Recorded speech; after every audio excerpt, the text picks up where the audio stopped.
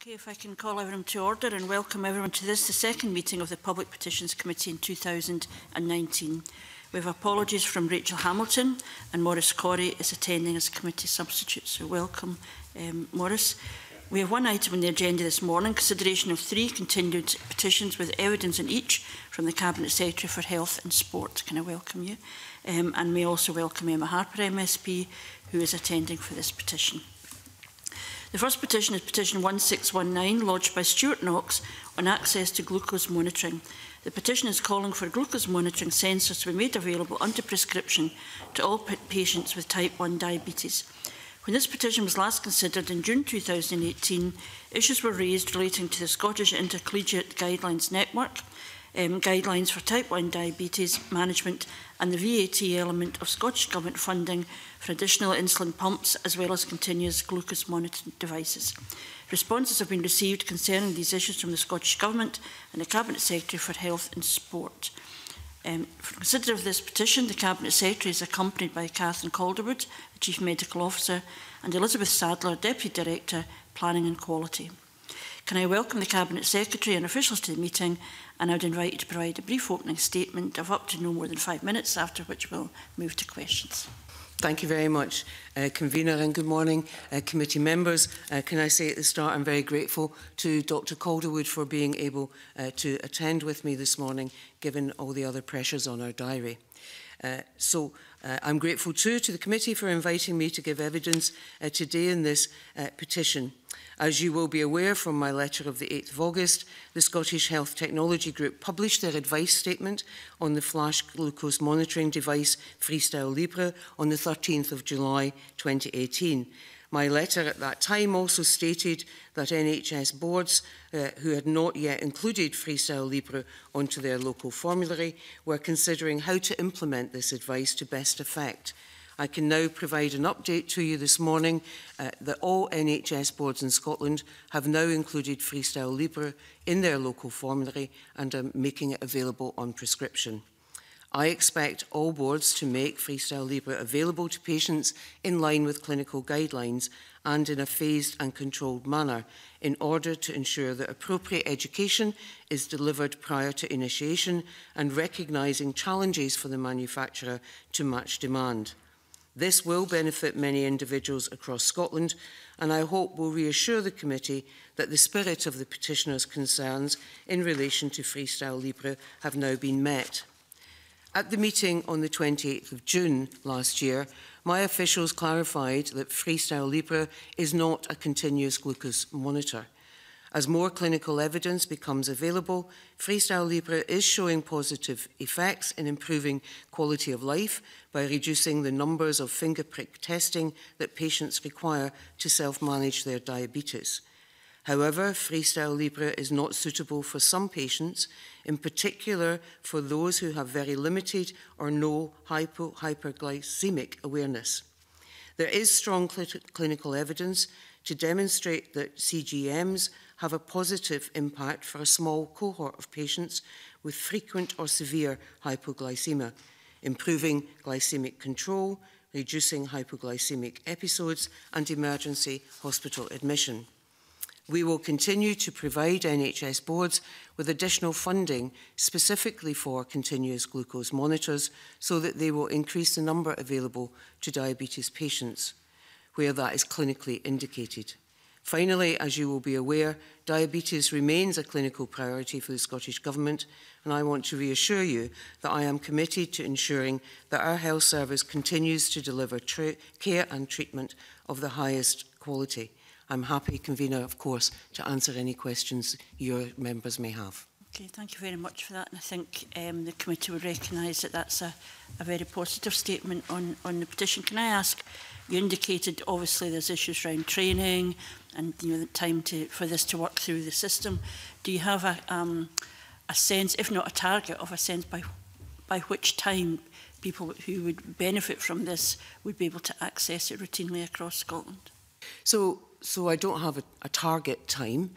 As I'm sure committee members understand, there needs to be that, I'm sure Dr. Calderwood may want to say more here, there needs to be that clinical judgment about the appropriateness of Freestyle Libre for a particular patient, a bit of initiation then and education with that patient, and of course that all has to happen, if you like, at the secondary care level, but once that is undertaken, then the prescription will come from the individual's primary caregiver, if you like.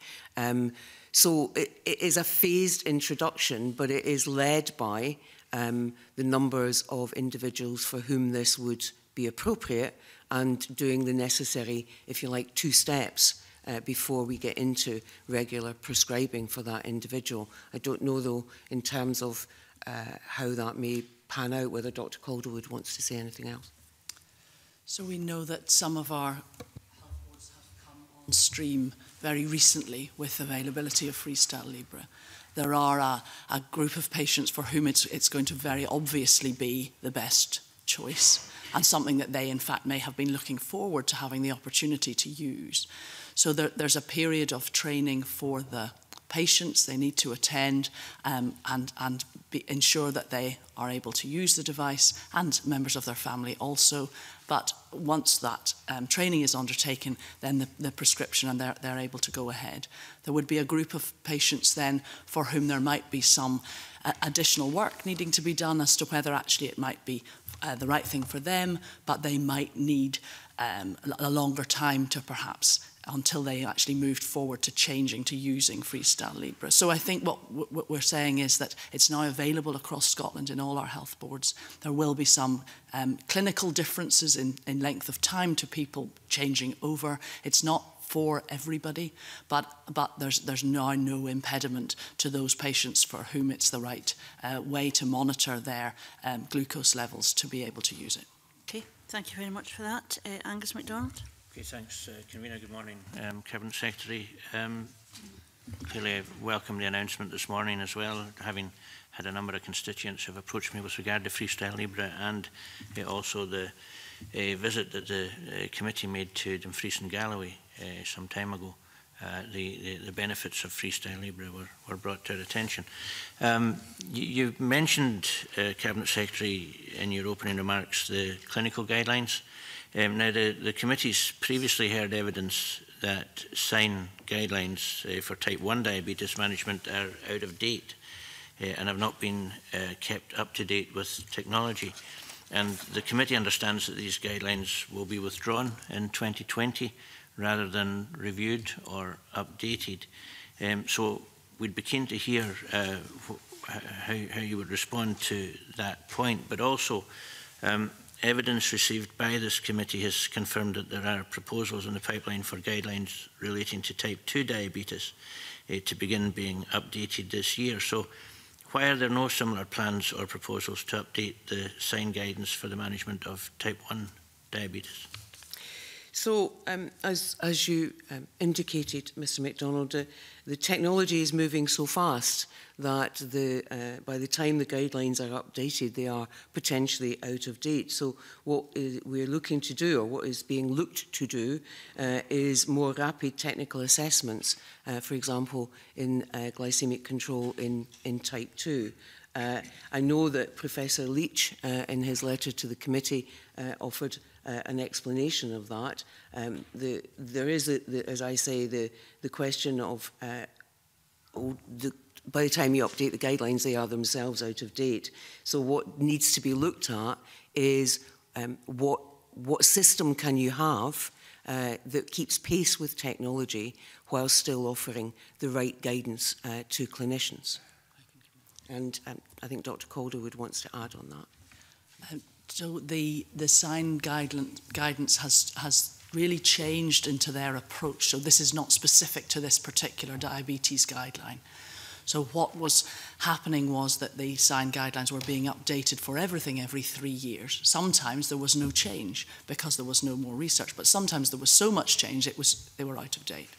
So what that guideline committee has undertaken is a complete change in the way that they are going to do the guidelines. They're going to retire guidelines that are the older ones, And the call has now come for much more focused guidelines, rather than something that would take years and years and years to produce. So I think with this new technology, what we would be looking for would be the Scottish Diabetes Group would put forward a proposal to sign with a very narrow focus. The new procedures in sign mean that that then is turned around very rapidly. They might have a Scottish Health Technologies Group assessment of the technology, and then the guidance would look at a very quick production of something that was clinically relevant at that time. So it's for the Scottish Diabetes Group in this new world where we have Freestyle Libre to put forward proposals to sign. What they're saying is they will take on X many per year, but they're a focused piece of work which are produced much more rapidly, and I think, I would argue, in agreement with them, much more clinically relevant than something that takes 3 or 4 years to produce.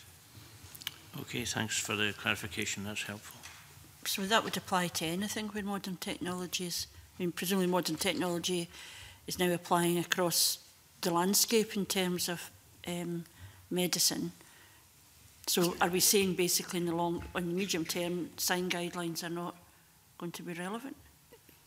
No, I don't think that is what Dr. Calderwood or the Guidelines Committee is saying. I think what they're recognising is that so this doesn't apply to everything, but there are areas where technology is very relevant and is moving quickly, and therefore the Guidelines Committee have recognised that and said that they need to alter the way in which they undertake their work so that they can keep pace with that technology. So in the past, taking 2-3 years to update guidelines was adequate, but now, in some instances, that is too long and would end up being out of date and is a significant, in effect, waste of effort.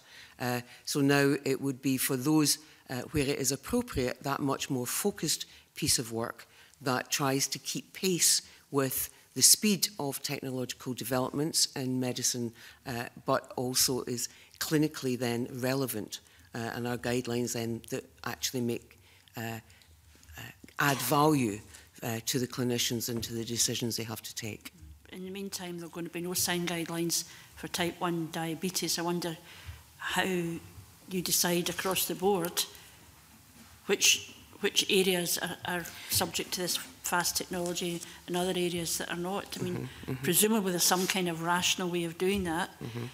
Obviously people who, the petitioner has felt they need to bring a petition forward in order to get health boards to catch up with technology. I wonder what reassurance you can give people across the board that there's some kind of rational process for doing this. So the original sign guidelines we're talking about were written in 2010. So I think that what we're looking at the moment is something that needed to move on.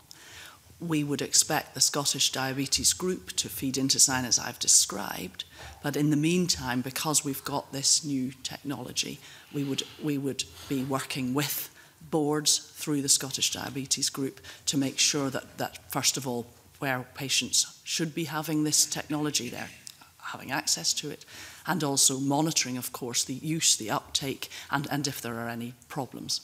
The prioritisation that sign is looking at, they have a work stream over a number of years. I couldn't tell you exactly which and what order things are coming forward in, but the idea is that we are not in Scotland relying on guidance that is then years out of date with new research coming behind it that isn't then looked at. So this is in common with the way that guidelines are being produced across the rest of the UK, a much more rapid process. But the Scottish Diabetes Group is key here for us. Yeah, I don't think it's necessarily addressing the point. I'm concerned about whether are we across the board having sign guidelines, do they matter anymore, or what happens in other bits of the system. But that's maybe something, forgive me, maybe I'm digressing a bit just in terms of the diabetes issues, there is another means by which folk are being guaranteed that modern technology has been recognised and their access to the appropriate support is available. So it's maybe something that we can come back to. It's me that's digressing and not you. So, Convener, sorry, before you move on, it is an important digression though, and if it would be helpful, then we will pull together the information in direct response to the issues you're raising and send that on to the committee about how the Guidelines Committee is going about its work. I think, just though for the record, I think it is important to be clear that we are not saying, and neither is the Guidelines Committee, saying that sign guidelines are no longer relevant. They are. It's a manner in which the Guidelines Committee go about producing them that they have looked to change and improve on in order to match the pace with which all of this is moving forward. But we'll pull something together and make sure the committee has that. That would be helpful, because I think looking at it externally, if you're somebody with type 1 diabetes, you may be thinking your issues are being deprioritised if there's no longer going to be guidelines available. But I think that would be really helpful. Brian Whittle. Thank you, Convener. Good morning, Cabinet Secretary, and to the panel. I think we would recognise that since this petition has been brought forward, there's undoubtedly been certainly advancement in CGM, and also the knowledge that has been brought to the fore of what that can actually do for those who have the condition type 1 and maybe even type 2. But I was going to ask, in July 2018, the Scottish Health Technologies Group published an advanced statement on Freestyle Libre flash glucose monitoring, recommending its use among adults that manage the condition with that multiple daily insulin injection or insulin pump therapy, and concluded that it was good value for money. So based on these findings, what's the Cabinet Secretary's view as to the current level of Scottish Government funding available to health boards for this technology? So the funding that is available to health boards is, in my view, adequate to the demand that they have. As they shift where it is clinically appropriate to Freestyle Libre, of course, there are other areas that they have been using their resources for example, finger prick testing kits that they no longer need to use for those individuals, and so they'll be able to manage their resource between what has been available up until now and the introduction of that new technology. We have also, of course, as a government, provided additional funds, as I said in my statement, and we will continue to do that. I think, moving forward, I think what the public would be looking for is some sort of consistency of application and how we reach that. I mean, I heard just this morning that in the Highlands, for example, there's only 4 units that are actually available, and they're being given out and used, as I understand, to the youngest patients.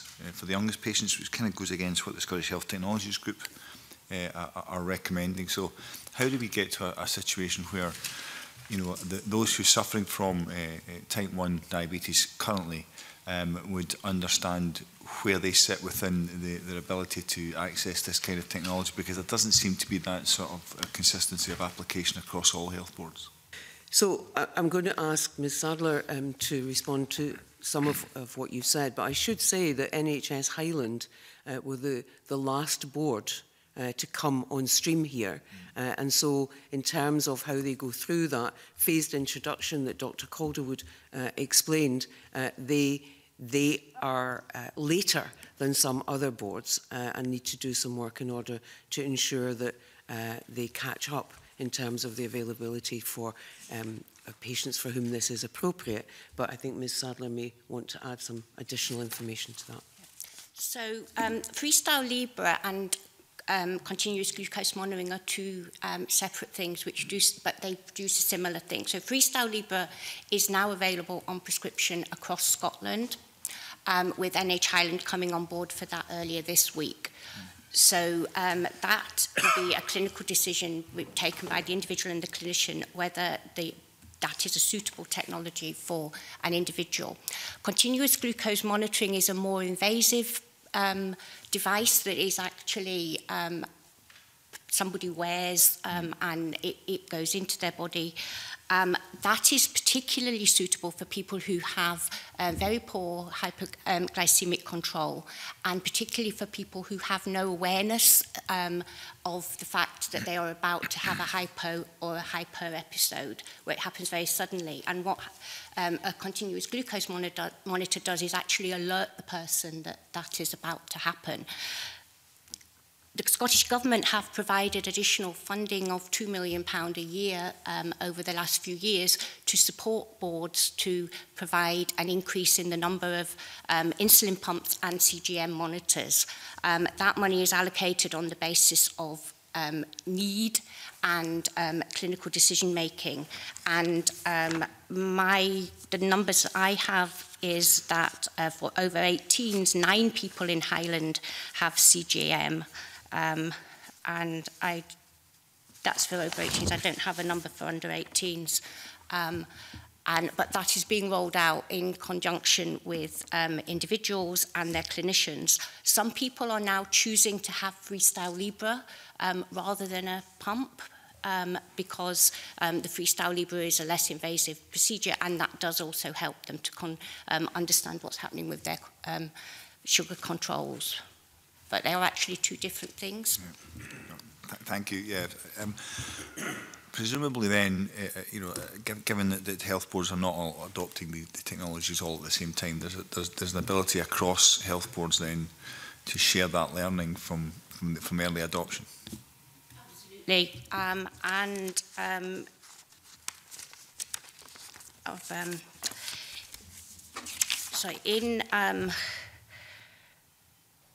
So we have, we understand across Scotland there are around 250 people who have CGM monitors, and those will be, that will be increased over time, and we think that's probably reaching roughly 50% of the people who would potentially benefit from a monitor. But clearly some people who would benefit from a CGM monitor may decide that in conjunction with their clinician that they don't actually want to have it. Mm-hmm. So we are making good progress, and we are committed to giving more money in 1920 and have just written to the boards to ask them about the progress they've made in 1819, and then we will then take decisions on the allocation of funding for next year. Thank you. Okay, so that's funding for this April. Continuous glucose monitoring and monitors and insulin pumps. So Freestyle Libre is funded by boards through their prescription. We don't know yet what the allocation is in January for decisions in April. Well, no, but the funding is in the draft budget, right? And so the funding is there in the draft budget, and we then have boards come forward and tell us what their particular needs are, so that we can then allocate from that funding to the boards in order to meet their particular need. And it may vary depending on where they have got to in terms of provision in this financial year, and therefore what more they need to do in the next financial year. Okay, so they have to bid in. They simply have to advise us. It's not a bid. They simply have to advise us what their need is, and show us their evidence of where they've progressed to so far, and therefore the need for the coming year looks like X or Y, and then we allocate that fund out from the pot that is already in the draft budget. Okay, thank you. Maurice Corrie. Thank you, Chair. Good morning, Cabinet Secretary and panel. It's certainly what we're hearing this morning, some good news coming forward. But bear in mind your statement, Cabinet Secretary, just now about how fast technology is moving, as you say. The Scottish Health Technologies Group advises that further research into the long-term use and use with children and young people is needed. How is the Scottish Government going to respond to these findings in relation to the technology moving forward, and how does it intend to explore this issue further? Thank you very much, Mr. Corrie. I think you and I have corresponded on this in the past in terms of particular constituent interests. So I hope that what we've said this morning is helpful for that. Helpful, I'm going to ask Dr. Calderwood to pick up the point on research. Thank you, Mr. Corrie. I think the point really is that we must try to ensure that all patients who would benefit from these new technologies are getting them. There is caution, of course, at first, which is why that we have some restriction. It's at the moment Freestyle Libre recommended for people over 18, not recommended for people on dialysis, for example, or for pregnant women. But we know that there would be many young people below the age of 18 for whom, of course, it would be the right thing to do. The CSO, the Chief Scientist's Office, is under my jurisdiction in Scottish Government. We have a very, in fact, we're the envy of the rest of the UK in our ability to turn around application for grants and have that funding available. We have a 30-day turnaround from submission to a decision for money to be given. So if we have a particular interest in something, and I would say that this is new in Scotland, we have a whole country coverage, this is absolutely the right sort of study that we should be proposing. So interested, anyone can come forward, of course, but what we would be doing would be approaching the Scottish Diabetes Group who of course have contacts with our researchers across Scotland and beyond, people with an interest. Dr. Keenan, my specialty advisor in diabetes, for example, who has been to this committee before, and putting forward proposals so that we would have research that is happening as we get this coverage on board, with a view, of course, to spreading it to other patient groups if that was thought to be appropriate. So you're finding that this is useful. It's obviously giving you some leads and some steers to what to do about it?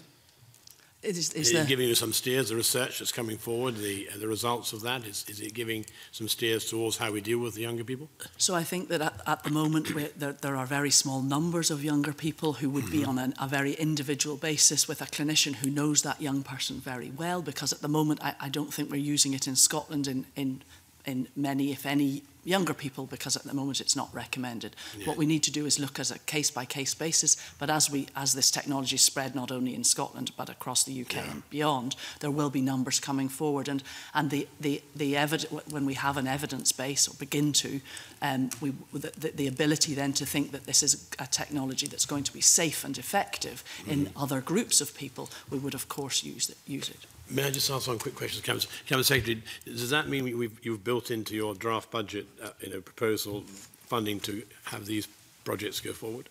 Well, the Chief Scientist's Office has an allocation within the draft budget, and it is for the Chief Scientist's Office to determine how they use that based on the research proposals that come forward. Right. And that is quite rightly, if you like, the decision of those with that scientific and medical expertise, and not the decision for someone like me. What I do is make sure that in the overall draft budget for this portfolio, there is the appropriate allocation to that office to undertake that work, and they then deal with that according to their assessment of the various research proposals that come forward. So what we're saying in this instance, in terms of under 18, if I am getting this correct, is that for individual under 18-year-olds, it is a case-by-case clinical decision now, based, as Dr. Calderwood said, on the clinician's knowledge and relationship and understanding of that individual. So that is possible. In a way, it's not so different an approach from the way we do with the PACS approach, for example, on drug prescribing. Yeah. But parallel to that, with the Scottish Diabetes Committee and the Chief Scientist's Office, research proposals that look to build on that evidence and more globally will be looking at the research base on which decisions might be taken to widen access to under 18-year-olds.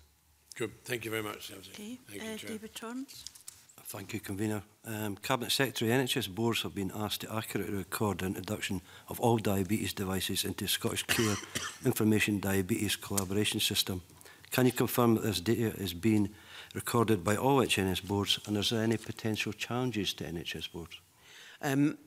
I am not aware of any potential challenges to NHS boards. None have been raised with me. and my understanding is that they are undertaking that work. I'm very happy if the committee would find it helpful for us to do a quick look round all the boards and get them to advise us as to where they are in that piece of work, so that the committee has that additional assurance. Thank you. Okay. I wonder if just very briefly ask this question about, you're going to deliver these devices, and the issue about costs.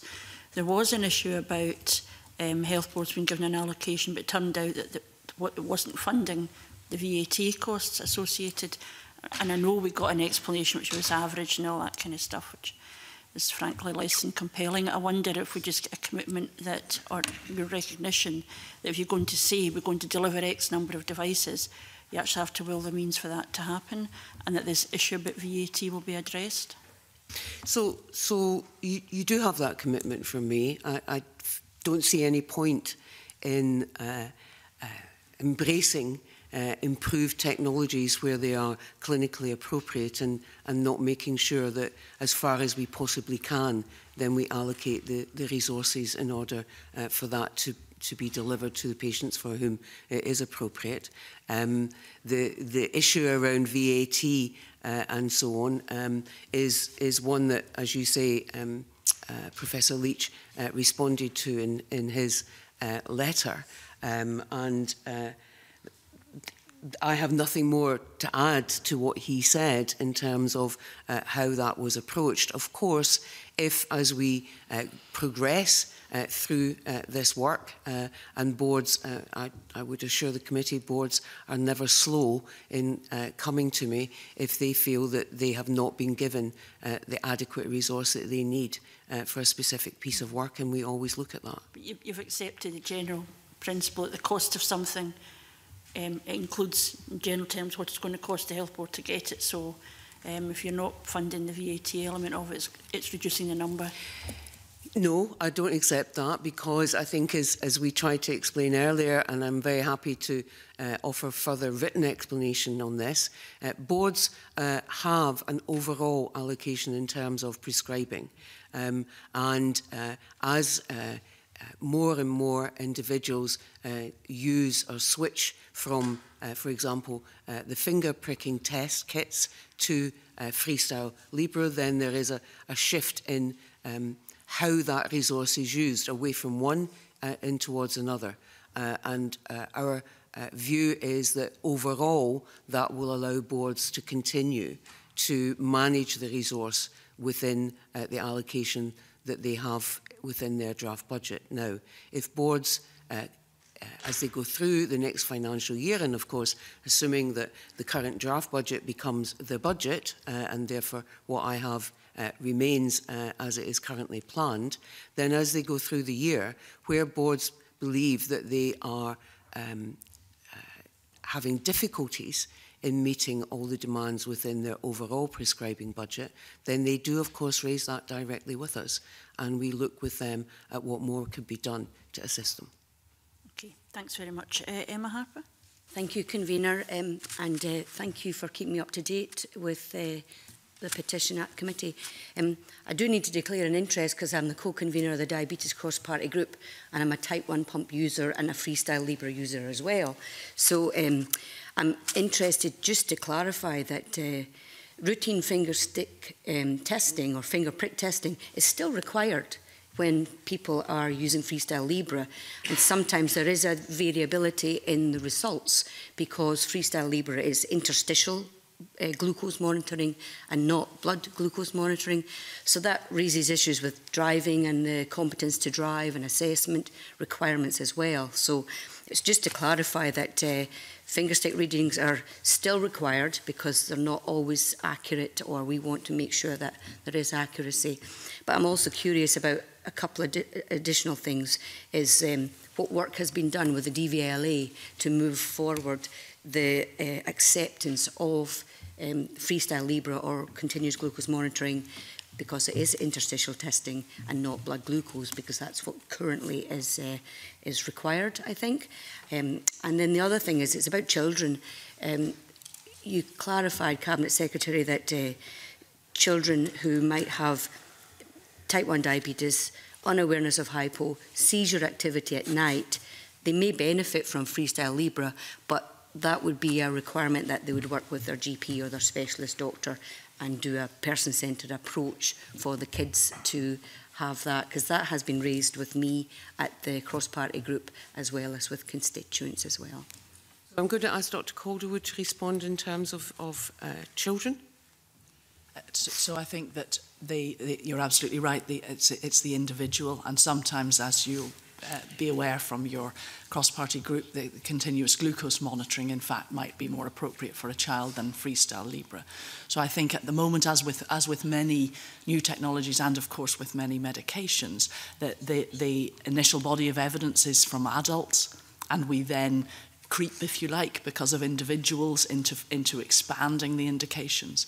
The really important aspects here are that those individuals are well known to their clinicians, that their condition is well known, that the risks and benefits of any new treatment that hasn't got a body of evidence in that particular age group, so that the safety aspects, of course, are covered.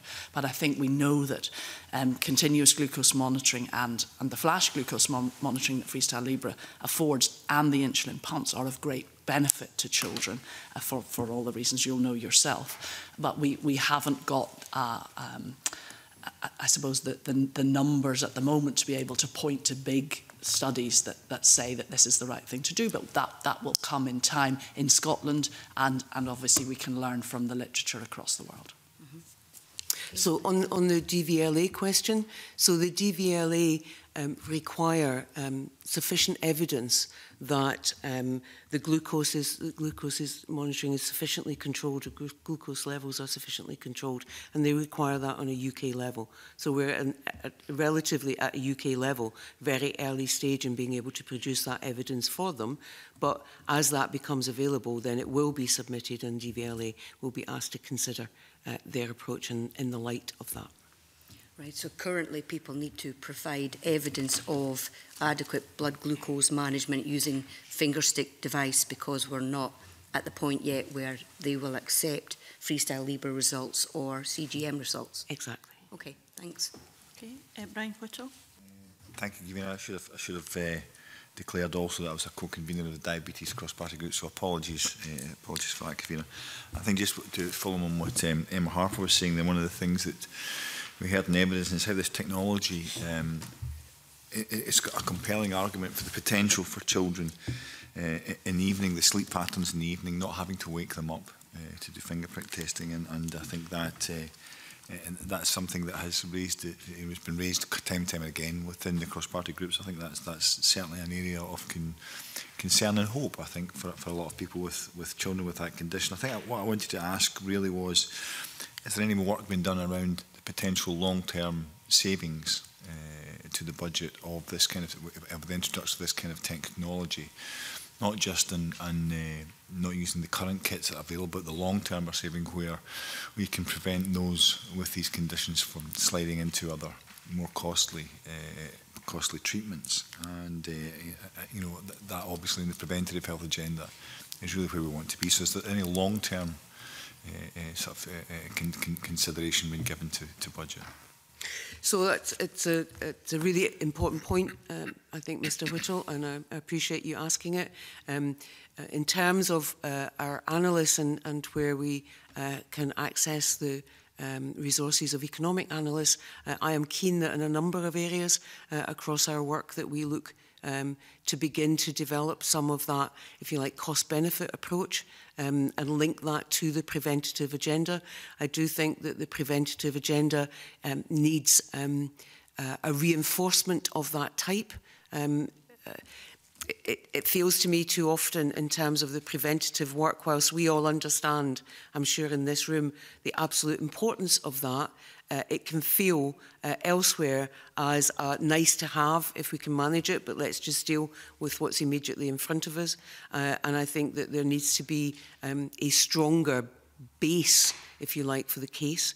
So I have begun some discussions about where we might look to initiate and have that work, not not always necessarily from inside Scottish Government. We have a number of our major academic institutions who have a keen interest in some of these health areas and a lot of expertise in doing that kind of economic analysis. So we're currently considering how we might identify the areas that we would want some joint work on and move that forward. Okay. And again, as we progress those discussions, I'm very happy to ensure that certainly Mr Whittle, but the committee more widely, if they're interested, are informed of how we're doing. Thank you.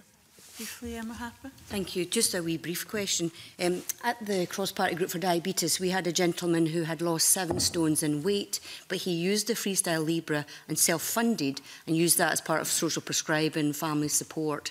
And it got to the point where he doesn't take any of his type 2 diabetes meds anymore. So there is, I suppose, an application for the likes of Freestyle Libre for people if they choose to do that. But we would encourage them to, use different approaches like social prescribing and family support as well. So is there a move or any research progressing for type 2s with this kind of monitoring?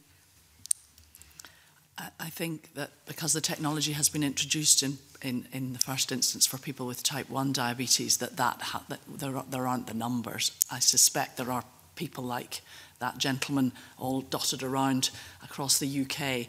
The difficulty would be having the numbers to do research that would be statistically effective. I absolutely, though, agree that all sorts of different methods, including what he has done, are, of course, the right thing to approach. We probably would take quite some time before there would be enough interest as well in researching in that area, but we start with something that shows a lot of promise. I think we will really get the benefits, and including the economic benefits Mr Whittle's talking about. And so inevitably, given our numbers of people with type 2 diabetes, that I think again that the use of these technologies will spread further as we have more information and the safety and benefits.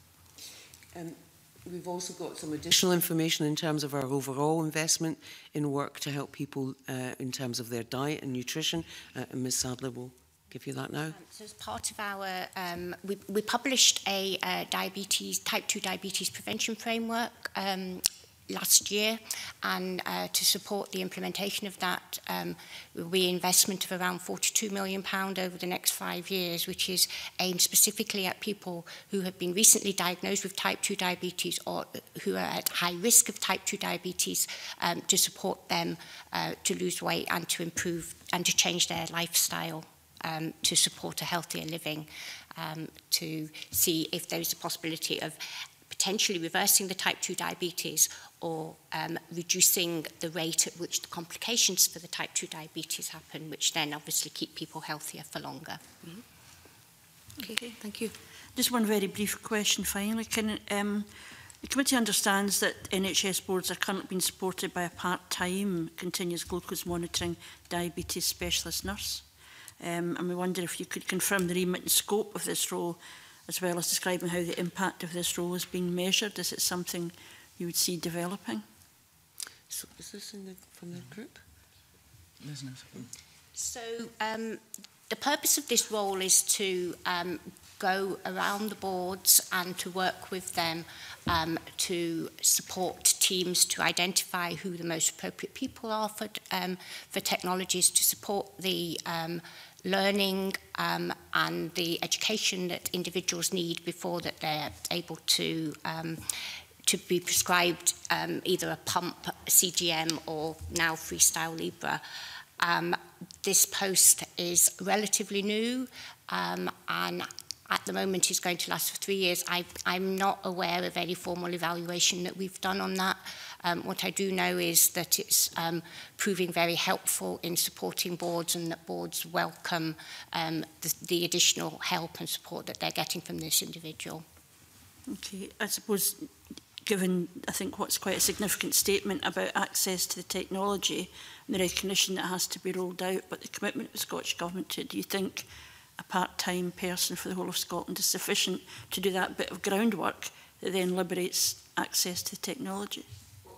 Of course, they're doing it with what what boards already have by way of clinically skilled and professionally expert teams working in this area of diabetes. So they are in effect providing that additional support to that. So we mustn't allow anyone to think that all that's happening here is a part-time resource. And they are also, in terms of, I can't recall which member asked a question about sharing good practice. I think it may perhaps have been Mr. Whittle, about the sharing of good practice between those boards who adopted Freestyle Libre into their local formulary earlier than others in order to help others benefit from that early learning. So at this point, we have had no indication from boards that they require an additional resource to that 3-year commitment, and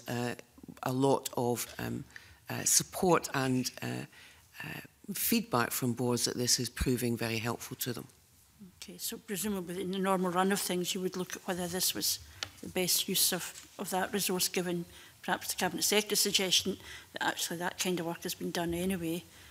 What's the added value of this person? I think my apologies if I've led to that misunderstanding.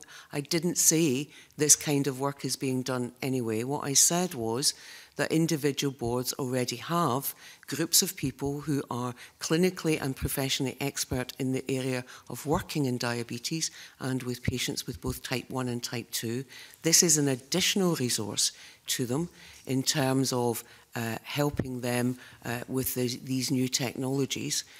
Now, as Ms Sadler said, it's early days as it works out over the 3 years.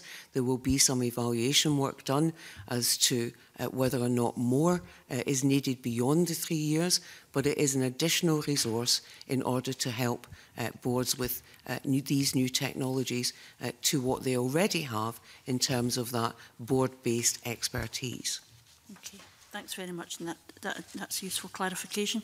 I think we've finished questions. Thank you very much for responding to that. I think people would feel that's a very positive statement and contribution from the Cabinet Secretary in terms of what the petitioner is looking for. And I think what we might want to do is reflect on the evidence.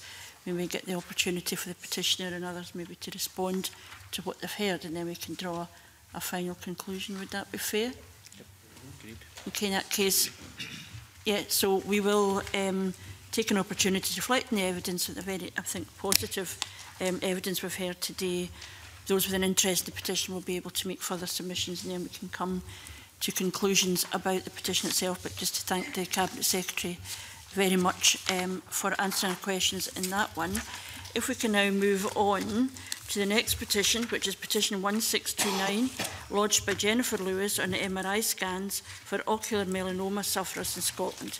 This petition is calling for ocular melanoma sufferers to receive MRI scans of the liver to detect early onset of metastatic disease of the liver for patients with ocular melanoma. The petitioner and Ian Galloway, who we have previously taken evidence from, have been consistent in outlining what they consider to be the advantages of people receiving MRI scans with colour contrast rather than a straightforward ultrasound scan.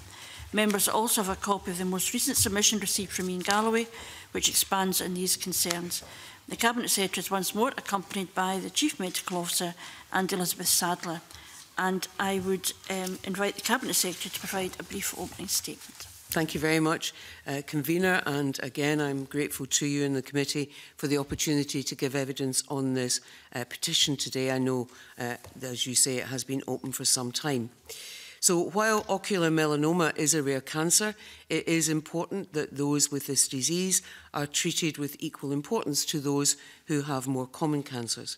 In Scotland, the disease is managed through our National Services Division at the National Specialist Scottish Ophthalmic Oncology Service at Gartnavel General Hospital in Glasgow, under the direction of 2 clinical oncologists, Dr Paul Couchy and Dr Vikas Chadha.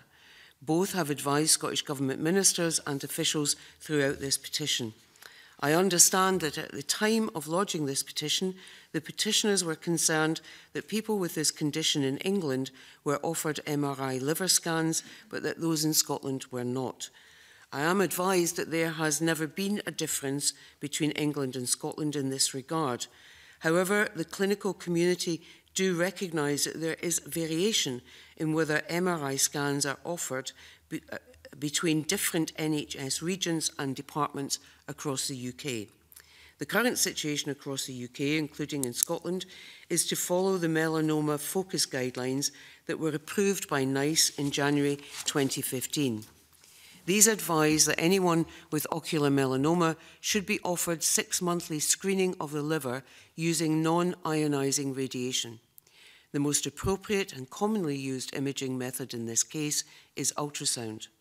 It is my understanding that anyone living in Scotland who is diagnosed with an ocular melanoma will be initially treated by ophthalmology specialists at Gartnavel Hospital, Dr. Couchy and Dr. Vikas. Follow-up is provided under the direction of those specialists at local centres and is planned in consultation with the patient. During follow-up, those assessed at low risk of developing metastatic disease are offered ultrasound scans, usually at their local hospital, with any abnormalities being followed up using MRI. But at a UK and a Scottish level, there is not a clinical consensus for those at high risk. For all imaging is undertaken. For those at high risk, additional imaging, including MRI, is undertaken as clinically indicated. Should a metastatic disease be found, then care is transferred back to an oncologist specialising in that particular organ for the delivery of systemic therapy. MRI is not routinely used for all people. The primary reason is patient safety. MRI delivers a dose of radiation, therefore regular imaging in itself can be a risk. The second reason is that the guidelines do not specifically state that MRI should be used, and as I've said, there is no clinical consensus around the use of MRI across the UK. To address the issue of variation across the UK, Dr. Couchy has made great efforts to convene a UK-wide group to update the guidelines and to develop a consistent approach. When the Chief Medical Officer wrote to the committee on the 17th of May 2017, there was intent to convene a UK-wide consensus group. However, since then, the other centres outside of NHS Scotland have not been willing to engage in this process. Subsequent correspondence to the committee from officials mentions a Scottish guidelines group. This has been put together by Dr. Couchy, who is actively pursuing the development of Scottish guidelines in the absence of that UK-wide consensus. Dr. Couchy has convened a group of clinical imaging and patient representatives, and I understand that they are looking to report by June this year. This is important work, and I am very grateful to Dr. Couchy for pursuing this and look forward to receiving the group's report in the summer. I hope the information provided today will clarify to the committee that people in Scotland with ocular melanoma are indeed recognised by the Scottish Government and NHS Scotland, which is why we've commissioned the National Specialist Service at Gartnavel. Anyone with this disease in Scotland can have an MRI scan if it is considered clinically appropriate, and that work is underway, thanks to Dr. Couchy, to try and ensure a degree of clinical consistency in the approach, and I'm grateful again for the opportunity to make that brief statement and happy to answer any further questions the committee may have. Okay, thank you very, very much for that. I guess the centre of this is that the petitioners don't feel that they have access to MRI scans. So that's something we want to explore. That's not their experience. That, you know, the caveat, if it's deemed to be clinically appropriate, that's going to be the challenge, I think, for all of us. But you did mention, and indeed in the written submission in September 2018, the petitioner in Ian Galloway referred to Scottish Guidelines Group, and I wonder if you can give us an update on the group. You're saying they're going to report by June. Can you indicate its membership and the patient representatives? Will this be a patient with experience of what the petitioner refers to as, quote, the rarity, complex issues and scanning modalities for ocular melanoma? I think it would be fair to say that the petitioners feel the condition itself is so rare, there's a lack of understanding, and that their direct experience of it would be relevant in this regard. So my understanding, I'm happy to provide the committee with the names, if you like, of who is on the group convened by Dr. Couchy, but I understand it has the relevant clinical specialisms, imaging expertise, and a patient with experience of the disease. Okay, thank you very much for that. Angus MacDonald. Okay, thanks. Following on from the convener's question, you'll be aware, Cabinet Secretary, that the petitioner and Mr Galloway have also previously highlighted concerns about the experience of ultrasonographers, particularly in terms of interpretation and identifying metastatic spread to the liver from uveal melanoma. So I'd be interested to hear how you would respond to those concerns. I think if we look at the condition, and the convener has already mentioned about the rarity, Mr MacDonald, so we know that there are around 5 cases per million of the population of this ocular melanoma. So that would be in Scotland around 25 people per year. If we were to look at one of the most common cancers, for example, breast cancer, 1 in 12 women will develop breast cancer over their lifetime. That is 80,000 people per million. So we're looking at a disease that really is rare, so that most doctors of any specialty, most general practitioners, will never ever see a case in their experience, and most of the staff dealing with people with ocular melanoma other than at the specialist centre will never see a case in their lifetime. So we understand that people who have this disease and have obviously a great understanding of it themselves will find that others do not have that understanding and don't have the detailed knowledge.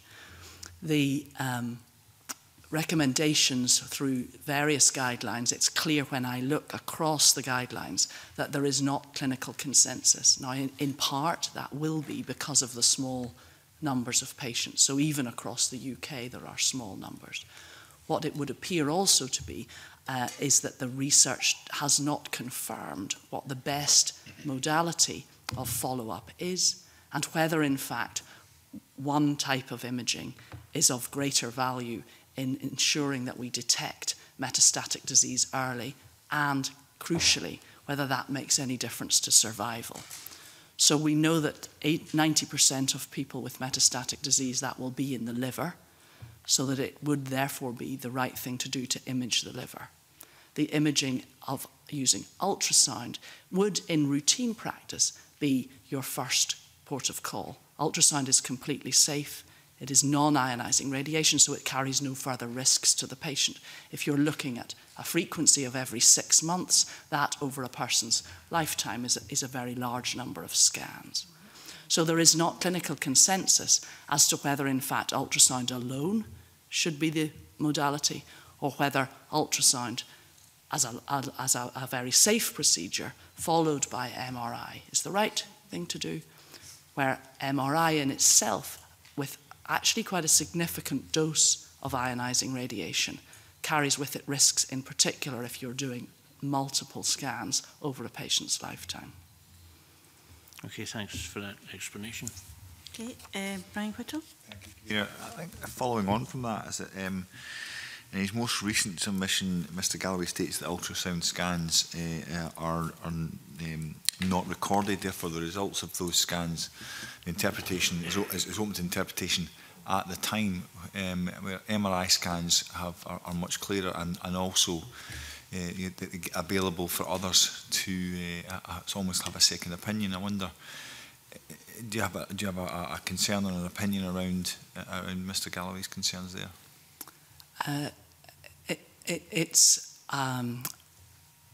I suppose I'm considering, Mr Whittle, the use of ultrasound in general terms. So the routine of an ultrasound scan is that there are still images taken during that, so that those would be recorded and kept as part of a clinical record. So there are pictures.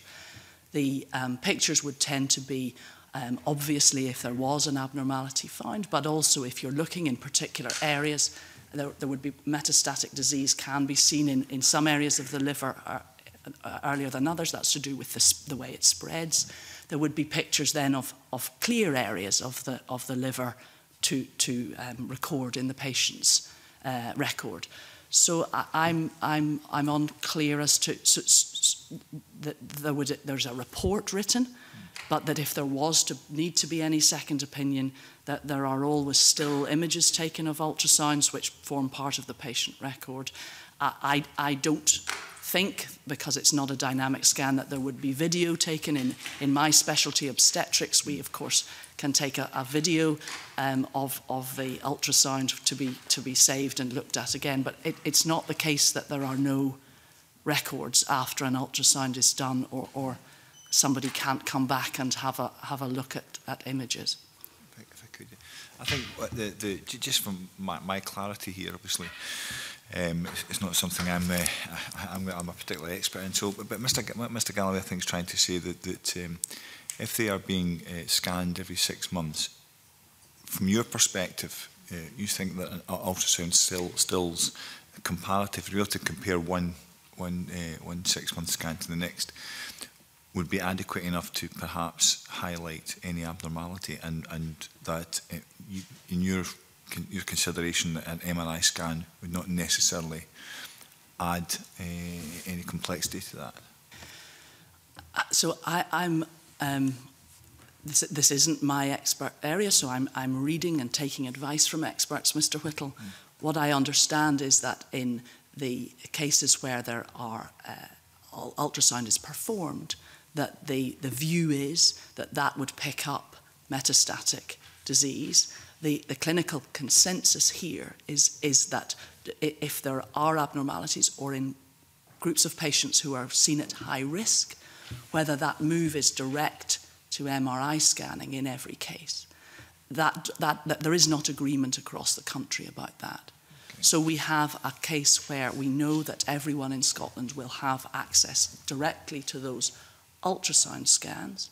Those people at high risk then, and there are various clinical criteria which put somebody into a high risk category.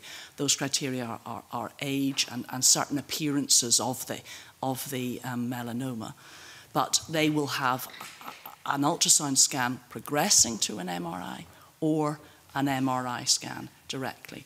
And at the moment we do not have the evidence as to whether one approach is clinically going to change the outcome for people over a different approach.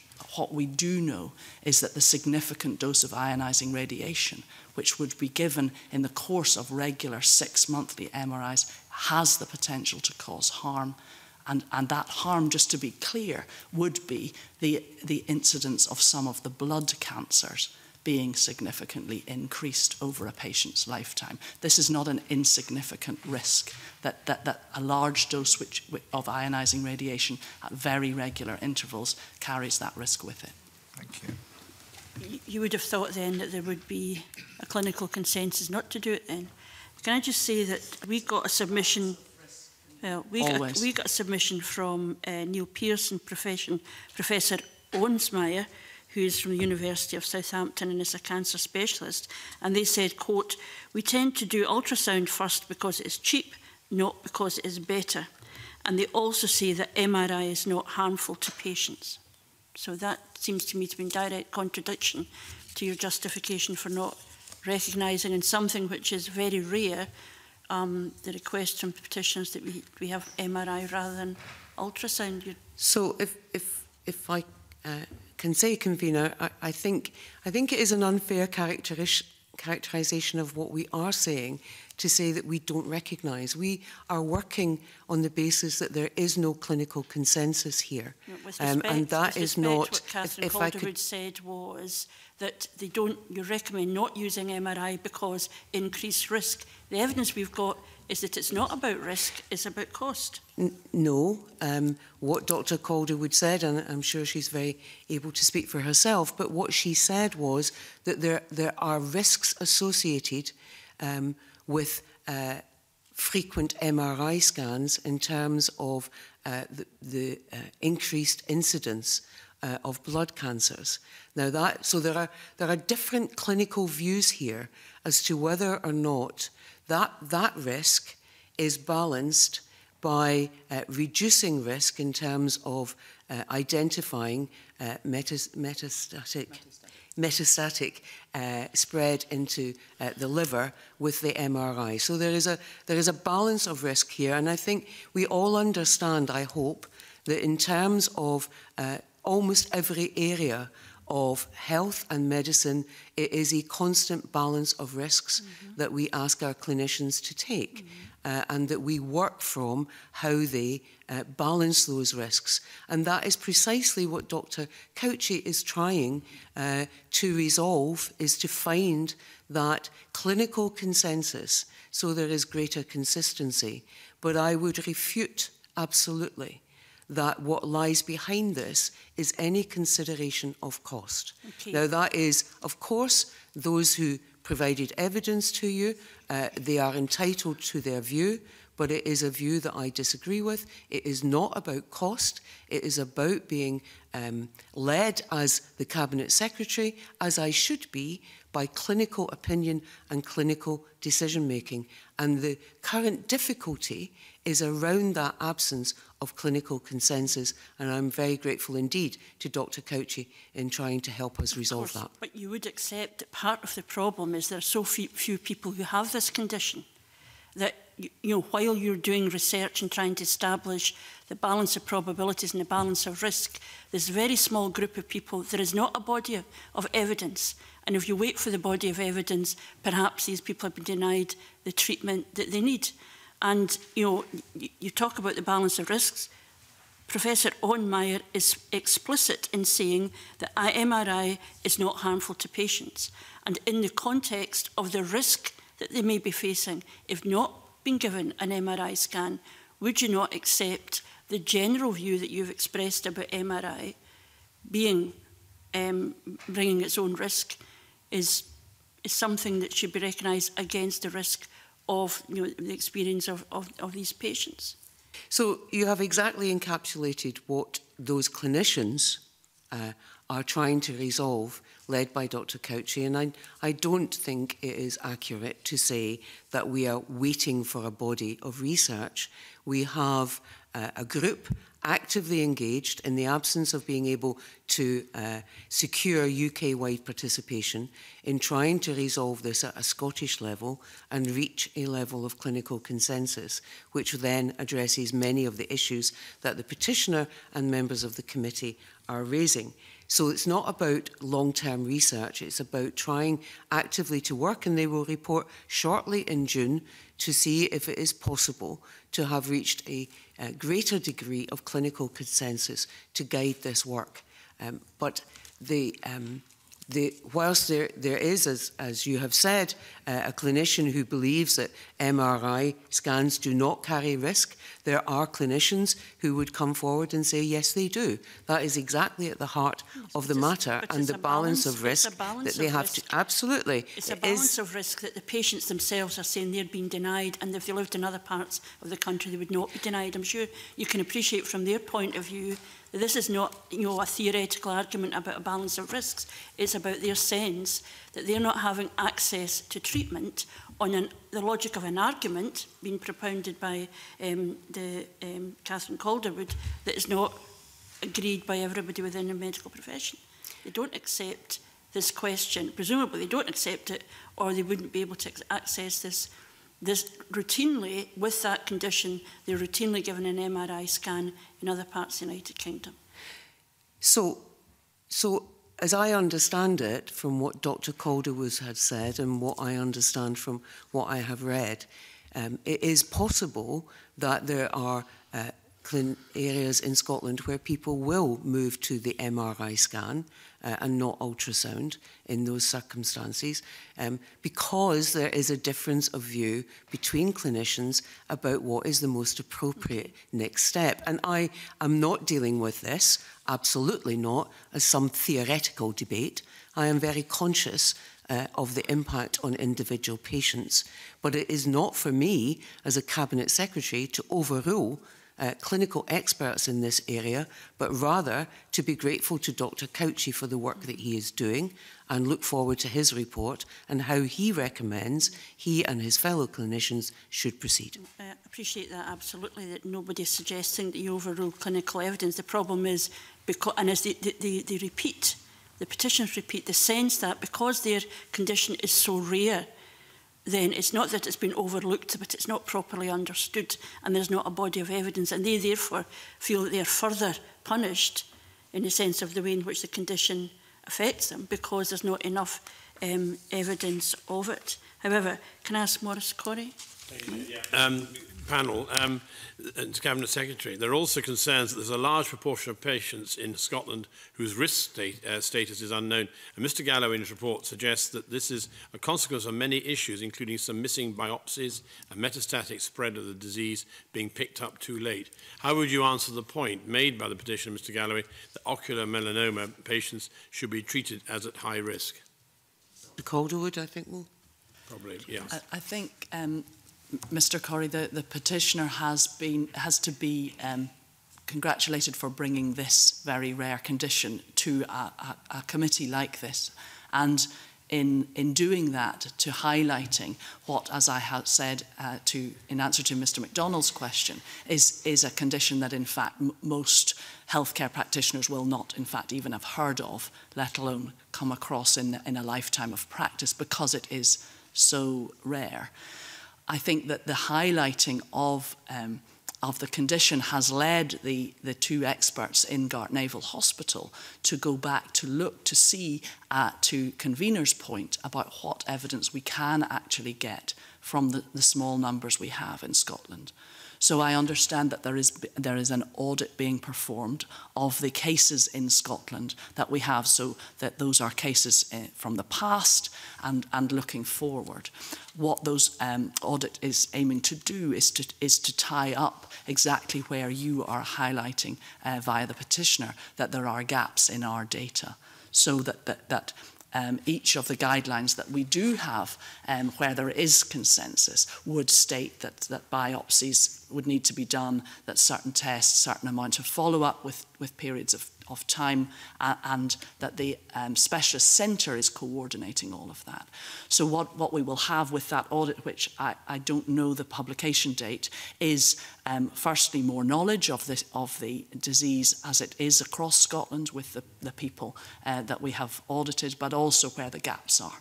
And as happens with many of these rare conditions, people obviously themselves want to be treated closer to home for some, perhaps, of the treatments. For example, having an ultrasound. If you're living far away from Gartnavel, you have your ultrasound in your local hospital.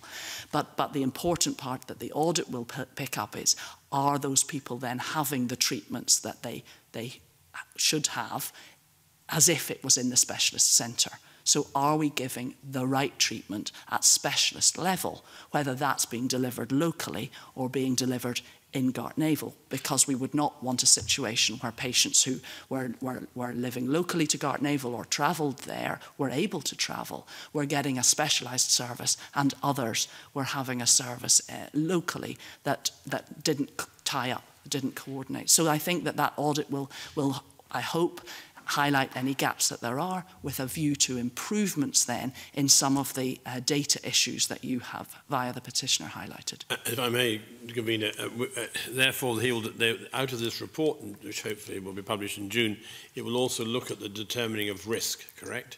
Yes. Yes.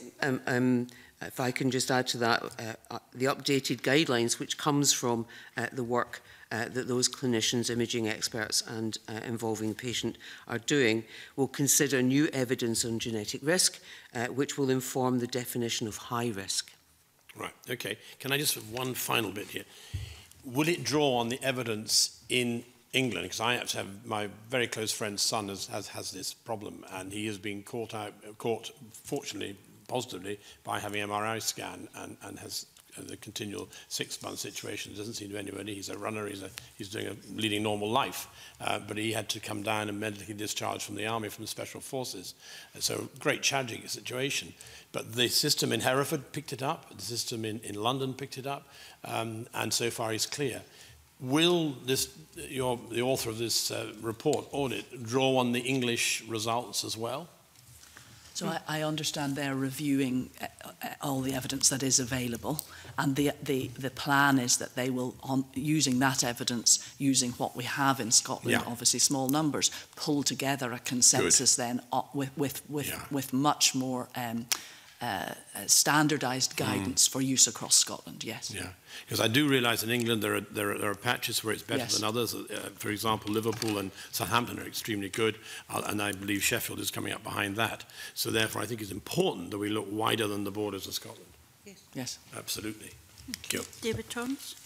Thank you, Convener. A petitioner has constantly made a point that ocular melanoma patients are only referred to ocular oncologists, but that it should be seen by a medical oncologist with experience in liver disease. What's your opinion on that? So my understanding is that in terms of the treatment of their ocular melanoma, then they are seen by that specialist, but where the cancer is detected as having spread to another organ, then it will be the oncology specialist in that organ who then picks up on that treatment.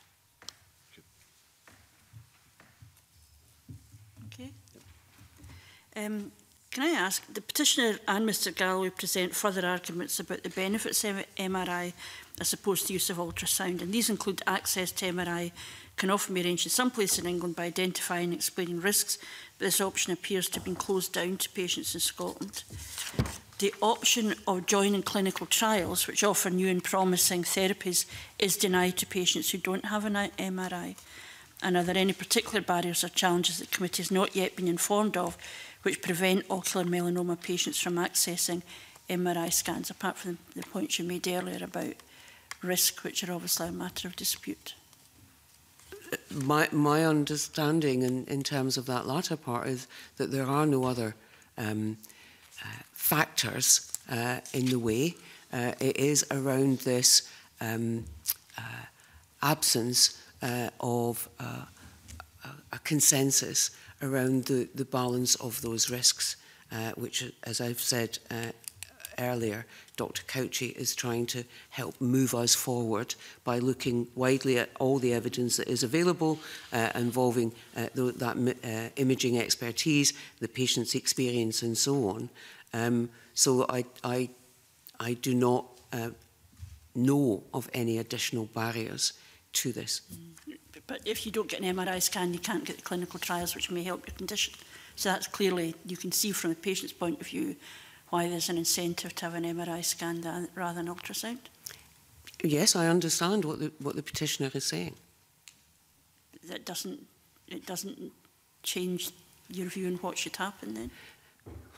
Well, in truth, Convener, as an unmedically qualified Cabinet Secretary, it should not change my view. What should change my view is the work that is coming from those clinicians, imaging experts with that patient experience, which I expect to receive in June.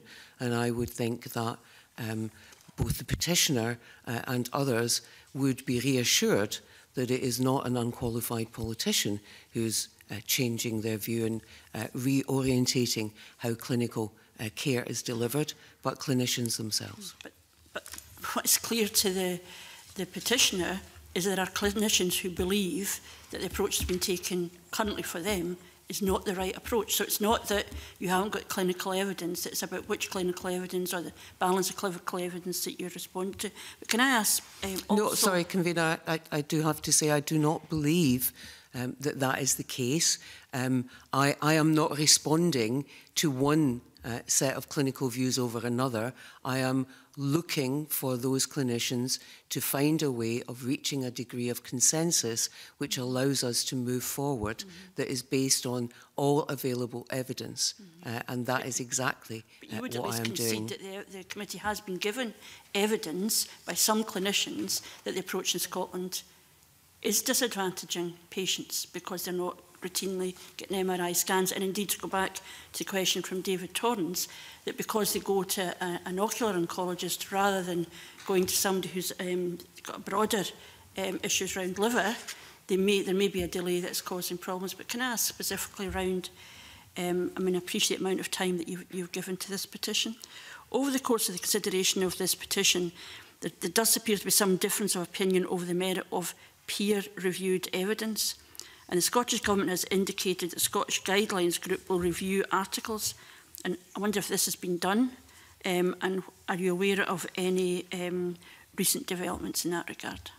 Okay, so on that latter part, Dr. Calderwood will give initial response. I may add to it, but can I just, for the record, say that I absolutely appreciate that the committee has heard from clinicians who believe that MRI scans should be the first port of call here, but I am saying that there would be other clinicians who would come forward, equally expert in this field, who would come forward to this committee and present the opposite view. And here we get to the crux of the matter and so what we are trying to resolve. So I will ask Dr. Calderwood to respond to your question. There are clinicians who believe people ought not to get MRI scans. Is that what you're saying? Sorry? You're saying, you're saying that people would give an absolute opposite view. What clinicians believe that there ought not to be an MRI scan for people who have this condition? No.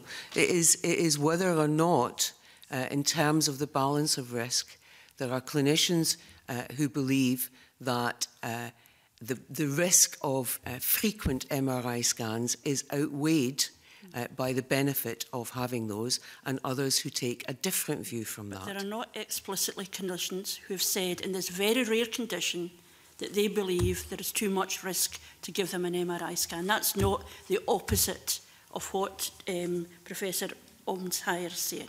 No, I think what I was trying to say to you is that, depending on the clinicians that come before the committee to give evidence, you will get different views. I don't think that is disputed. But with respect, Cabinet Secretary said the opposite view, and I'm saying we have not had evidence that there's an opposite view to the fact that these patients would benefit from an MRI scan for their condition.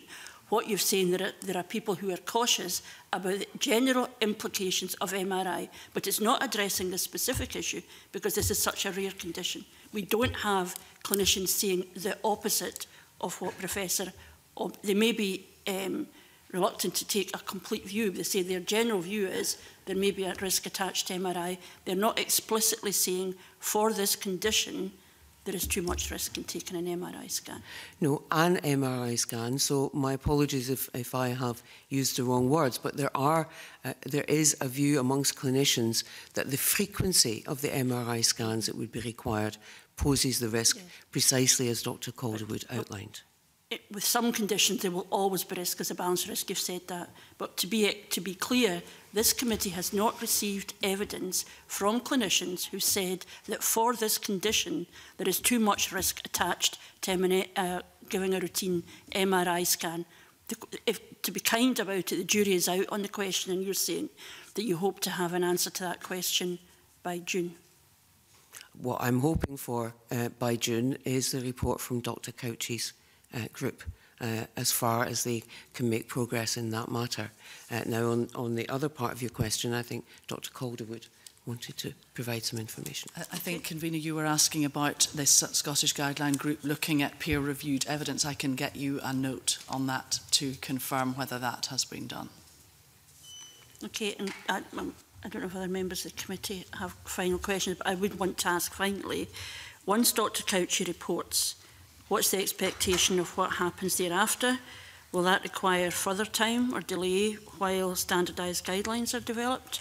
I think we would obviously maybe want to write to Dr. Couchy to perhaps give evidence, because we recognise, as the Cabinet Secretary has said, that there's clearly work getting done in this. We're not suggesting that work's not been done in it, but I wonder, so when Dr. Couchy reports, what's the next stage? So Dr. Couchy's, the work that he is leading is to develop Scottish guidelines on liver surveillance. So the report that he will bring forward will, I anticipate, include those revised and agreed or introduced and agreed Scottish guidelines on liver surveillance that will, as I said earlier, consider new evidence on genetic risk to inform the definition of high risk and advise best approaches for long-term follow-up, including continue to offer local services, along the lines that Dr Calderwood spoke about earlier, to ensure a greater consistency of approach and access to services. You may want to add. I think, Convener, one of the advantages here is that the two doctors are the specialists for Scotland. So the two doctors are seeing every patient with the diagnosis and also seeing them for regular follow-up.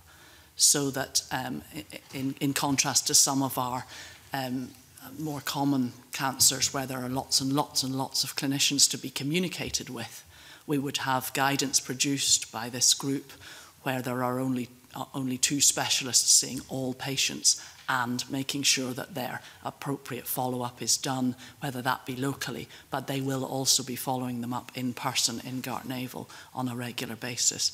So that the implementation or any thought about delay in this is removed because those two individuals are involved with every single patient. So the report comes in June and the guidelines are implemented from June?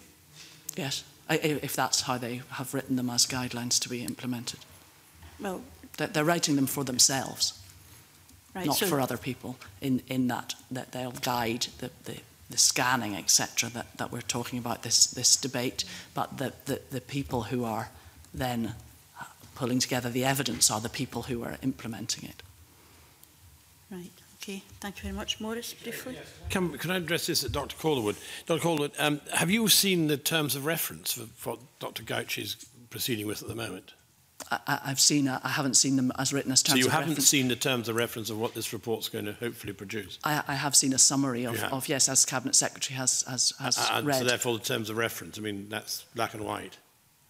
I suppose I haven't seen them, I suppose, written as formal terms of reference, but I have seen, yes. And you sign them off as being appropriate? I don't sign off. Right, that wouldn't be appropriate. I'm not an Does it expert include anything in there, coming back to the Chair's comment about MRI scans and the risk, is there a section in it that's going to address the scientific evidence to the risk element of multiple MRIs? Is there anything in there specifically? My understanding is that the evidence is being pulled together to give guidance on what the routine management of imaging for follow-up for these patients should be.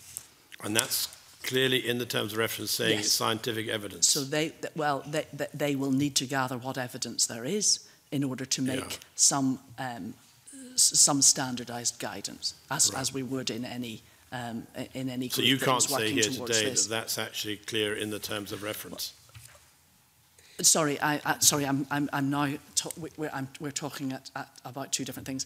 So what I am understanding is that they will produce guidance on the imaging that will be recommended for follow-up of these patients. And the piece below that is that I don't know, but could ask to see this terms of reference as to exactly what they have committed to. In some of these rare conditions, the scientific evidence is of such small volume that there might have to be some other ways of coming to a consensus. Now, whether that be because there would be a shared decision-making conversation with the patient, or whether that would be a consensus amongst experts rather than purely on scientific evidence, if that doesn't exist in volume. But I'm now talking about detail that I have not discussed with the chair of that group. I can get you the terms of reference if that would be helpful. I think it would be good, because I think this is such a question, as the Chair says, about the scientific evidence. I mean, we've got to be clear where we are on MRIs. Yes. We've got to be clear on the... I mean, I visited a nuclear power station recently, and, and very clear guidelines on that. But these are done by scientists. They're not done... I mean, the users of science are the clinicians, okay? You with me? So we need those scientists actually to give clear evidence on that. And I'm very surprised that you haven't got a clear view of the terms of reference on that specific area. So I wouldn't routinely see that sort of detail, Mr. Corrie. What I would say to you, though, is that given that we are in the situation we're in, the scientific evidence must not come down very clearly on one side or another, or we wouldn't be here.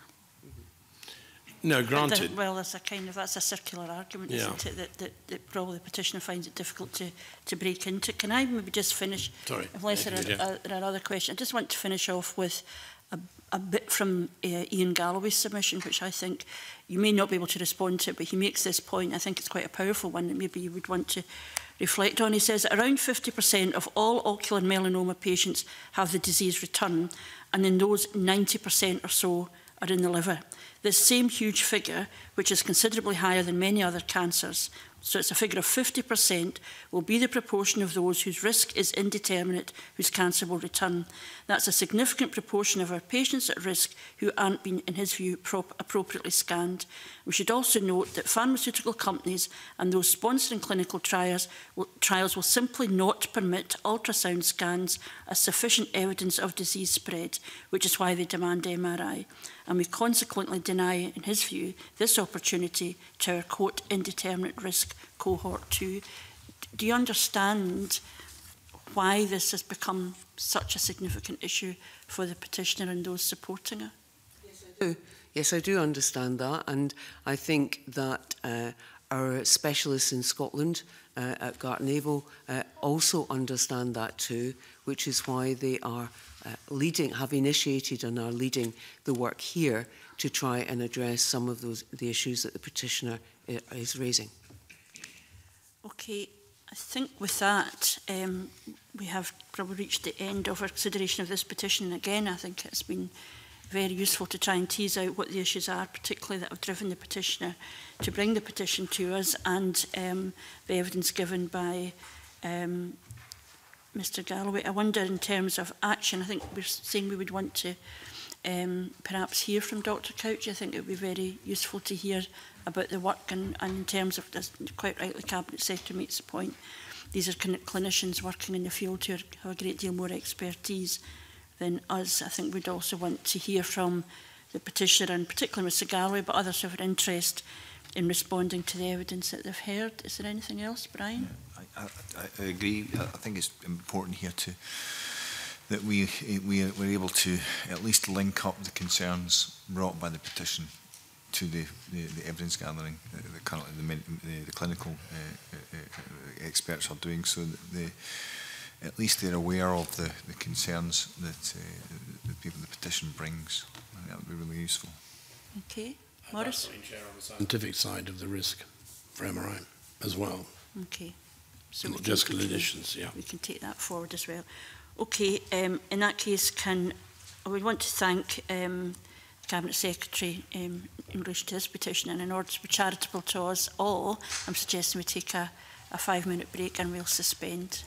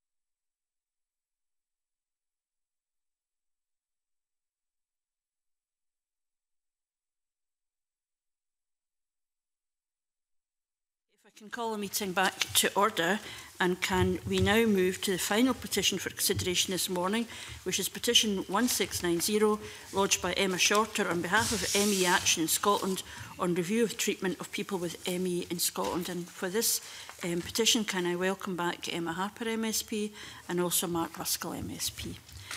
In previous written and oral evidence, we have heard concerns about the consistency of treatment for ME sufferers across different health boards, the training and educational materials, the efficacy of cognitive behavioural therapy and graded exercise therapy, and the level of investment in biomedical research recently announced by the Scottish Government. Recent written submissions have been included in our meeting papers, and a further submission received from ME Action Scotland has been provided for members for this morning's meeting. The Cabinet Secretary is accompanied by the Chief Medical Officer and Elizabeth Sadler. And can I invite the Cabinet Secretary to make a brief opening statement before we move to questions? Thank you very much, Convener. And again, I'm grateful for the opportunity to contribute to your consideration of this petition about ME. Our written submission of the 12th of July last year sets out in comprehensive terms, I think, our response to each of the points raised by the petitioner, and I am very happy to answer any questions you may have on this. But I would like to start by making what is a fairly fundamental but I think important point to people living with ME, and that is, I believe you.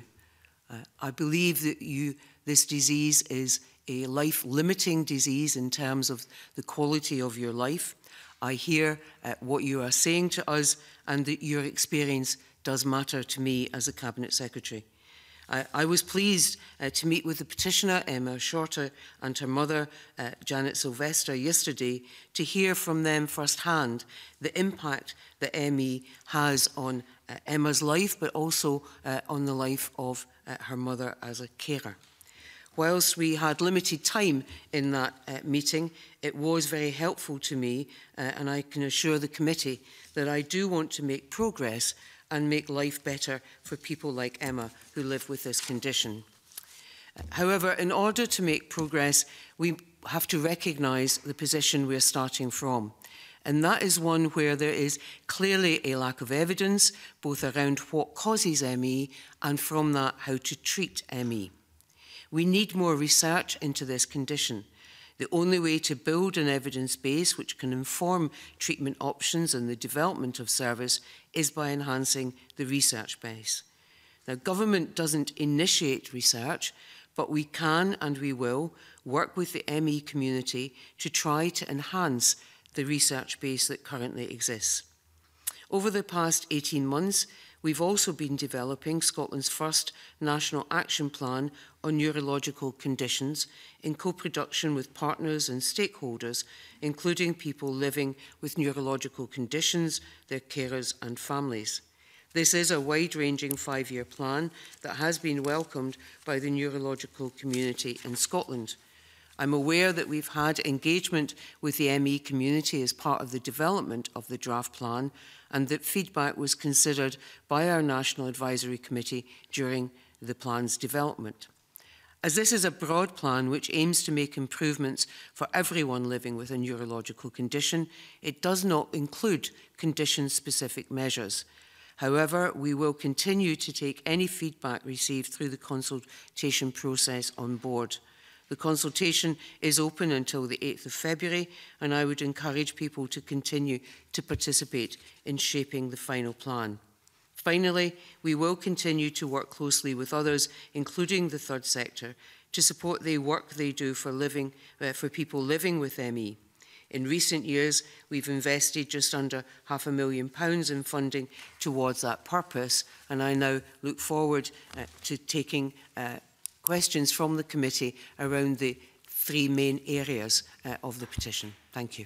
Thank you very much for that, Cabinet Secretary, and I'm sure the petitioners very much appreciated the opportunity to speak to you directly, and I'm sure across the committee we've had representations from people who have AME, and certainly my sense is that that very strong feeling of not being believed and as a consequence being given treatments that actually make things worse compounds the already challenging circumstances in which they find themselves in. And now you spoke about the National Action Plan.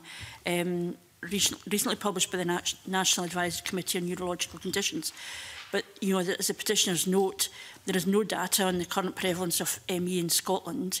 So do you believe that the National Action Plan can be relevant to people with ME, given that there is such a lack of data and a lack of understanding of the illness amongst neurologists?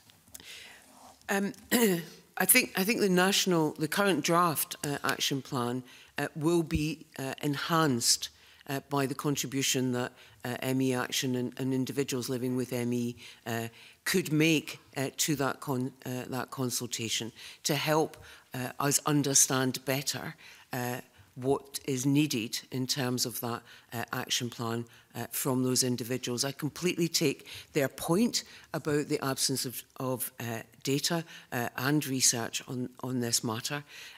What the National Action Plan, though, is trying to do is not condition specific for any in particular neurological condition. It is aiming to identify, if you like, a common set of actions that should be taken that would assist individuals living with a neurological condition regardless in a sense of what the specific condition is. But in developing that, I would then expect, for example, those living with ME to say, though that set of actions are fine and they work for us, but you've missed these other things that are specific to us that we need. And we would then want to look at that and work with them to see what more then we would need to do. But I need, if you like, the absence of research, as the petitioner recognises and I recognise, and perhaps we might want to go on and look at what more we might do there as a government in that regard. And the absence of data means that quite rightly we should be working from their lived experience of this. And so that's why I need not only that very brief meeting, perhaps further discussions, but I need to hear from them into that draft action plan consultation. Okay, thank you very much for that. Maurice Corrie? Ms Sadler wants to just add another piece of information. Just add a couple of points. First of all, so the data on the numbers of people with neurological conditions that are included in the draft action plan was taken from ISD data, and we absolutely recognise that it is not complete and it doesn't include people who have ME. There is a specific commitment in the plan which is about actually improving that range and depth of data about the numbers of people. From other sources, we estimate that there are around 20 to 21,000 people in Scotland with ME. So it is a prevalent disease across the country. And the ME community have been very active in terms of engaging with the development of the plan.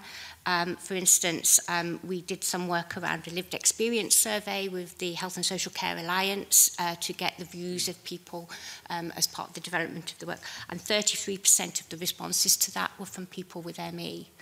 So we are seeking to go out and get the people's views, and we are absolutely committed to improving the data on the numbers, which would then be followed up by research potentially. Do you have, this is a condition I was aware of 30 years ago. I worked with I mean, there was a lot of scepticism and probably very unhelpful commentary around about it in the 80s, but I worked with one specific colleague who had the condition, who absolutely, you know, it was absolutely evident to me that this was a significant problem. Do you have a view of why 30 years on, they almost are still at the point of proving that they exist, that they don't appear in the data? So I'm going to ask Dr Calderwood to give some response to that point. Like you, convener, I first came across people with ME as a junior doctor in Glasgow, where I did a regular clinic at Ruckhill Hospital in Maryhill. And it was very clear to me then that this was a condition that really was very debilitating. It's a very complex condition. As you know, the WHO defines it as a neurological condition. But it's a diagnosis of exclusion. The diagnosis of exclusion means that people are coming forward with a range of symptoms, and as you know, the range of symptoms is quite wide, and the range of the effect on a person's life is also very broad. So symptoms can range from from nausea, from dizziness. Extreme fatigue is always there, which is not helped by any amount of sleep or rest.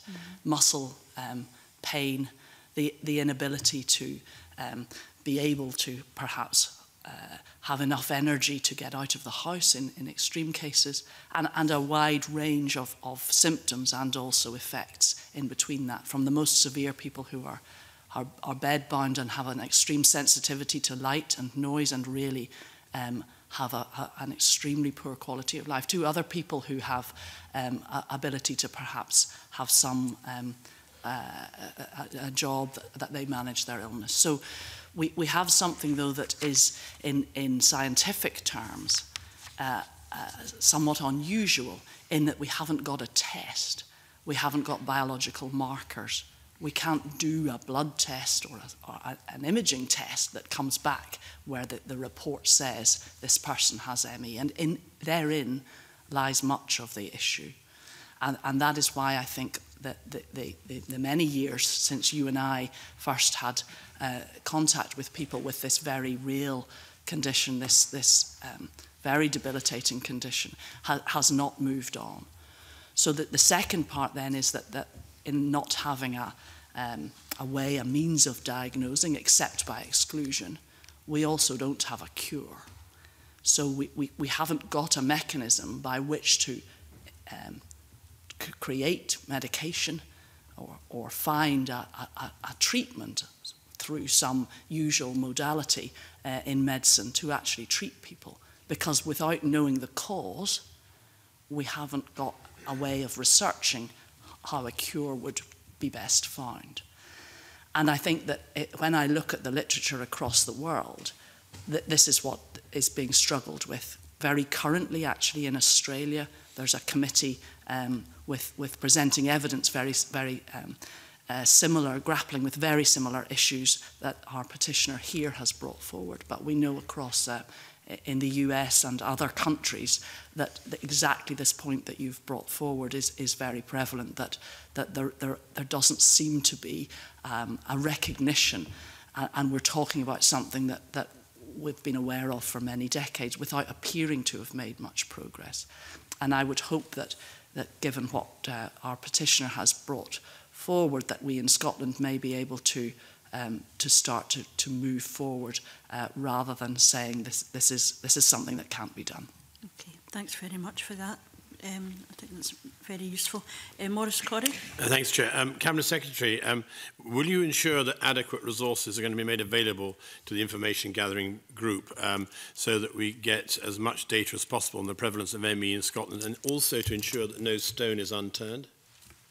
Yes, we will. I mean, as Ms Sadler said, part of what is in the draft action plan is a commitment to improve data collection and the data and the sources of that. And so when that draft action plan becomes a plan, then the commitments in that will be resourced.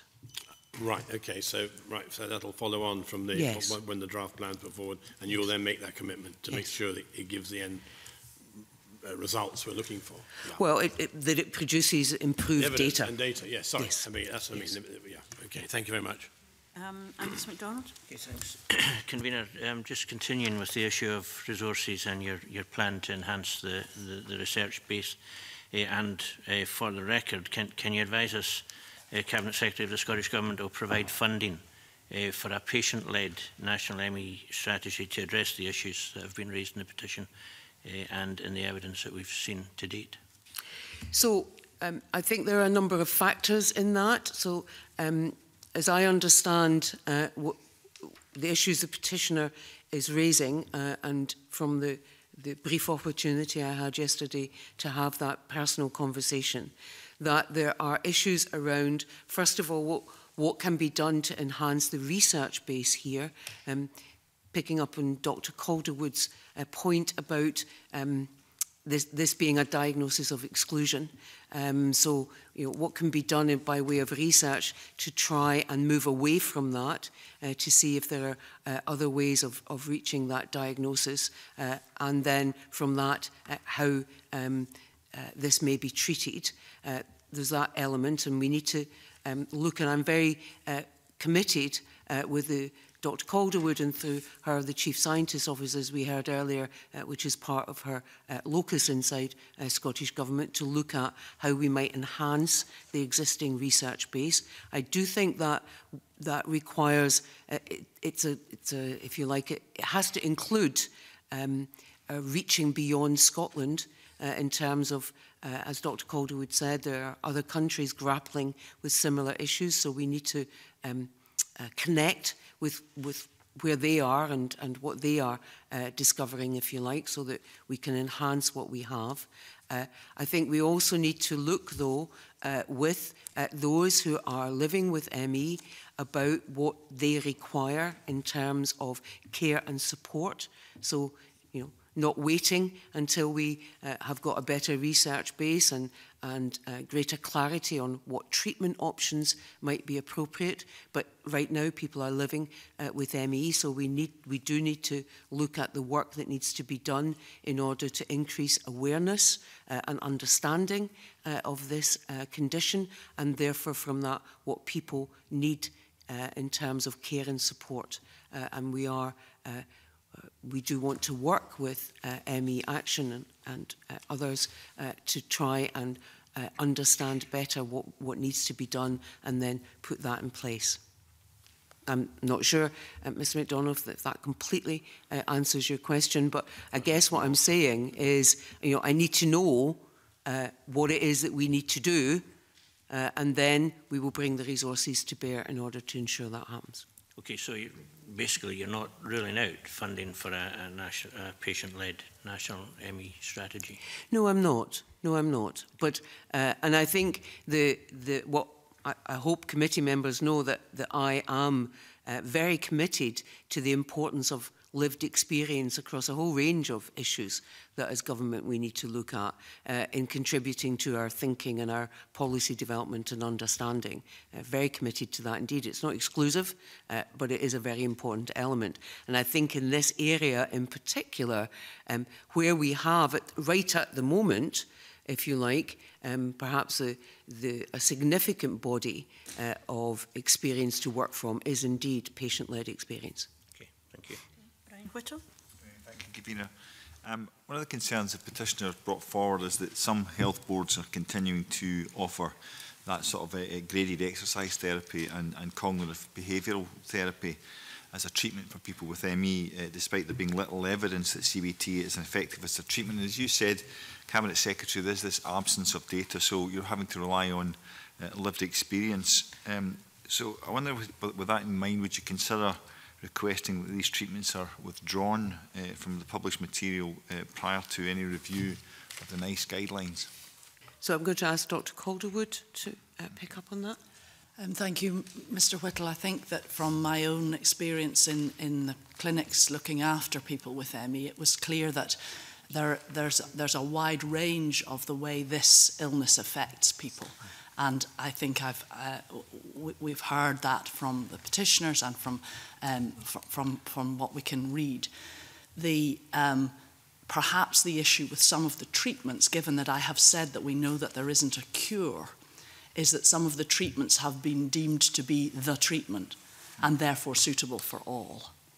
And what clearly has happened is that in some cases the treatment has been continued with, despite the fact that the person has not been finding it beneficial, or even worse, has actually found it detrimental to their illness.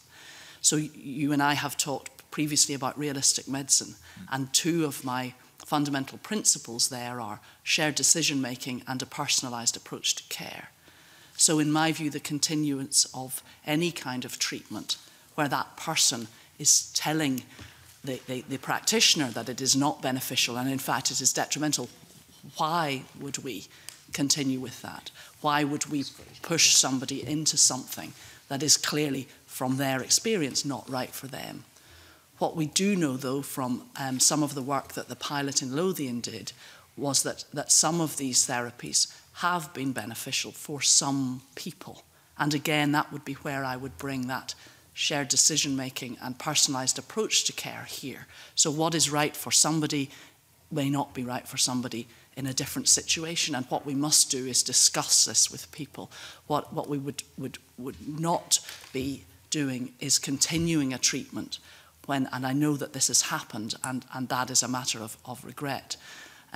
But for some people, with their them sharing in that decision, some of these treatments may be helpful. And for that reason, I think we need to be very cautious about saying that we would withdraw any particular treatment. But on the other hand, of course, we must not continue with treatments where for an individual that is clearly not the right thing to do. Can I just add to that? We have, as I'm sure you know, the Scottish Good Practice Statement on ME, and they recognise that some treatments are controversial, and those guidelines are clear that nobody should be required to have any treatment that they don't want.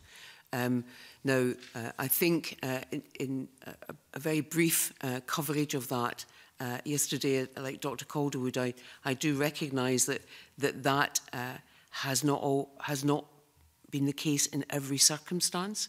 And I think it goes back to an earlier point about awareness and education amongst our clinical community to ensure that they know that there is a Scottish Good Practice Statement on ME, and that what it says clearly, that here as elsewhere, treatment decisions should absolutely involve the patient, and people should not feel compelled to to undergo a treatment which they do not want.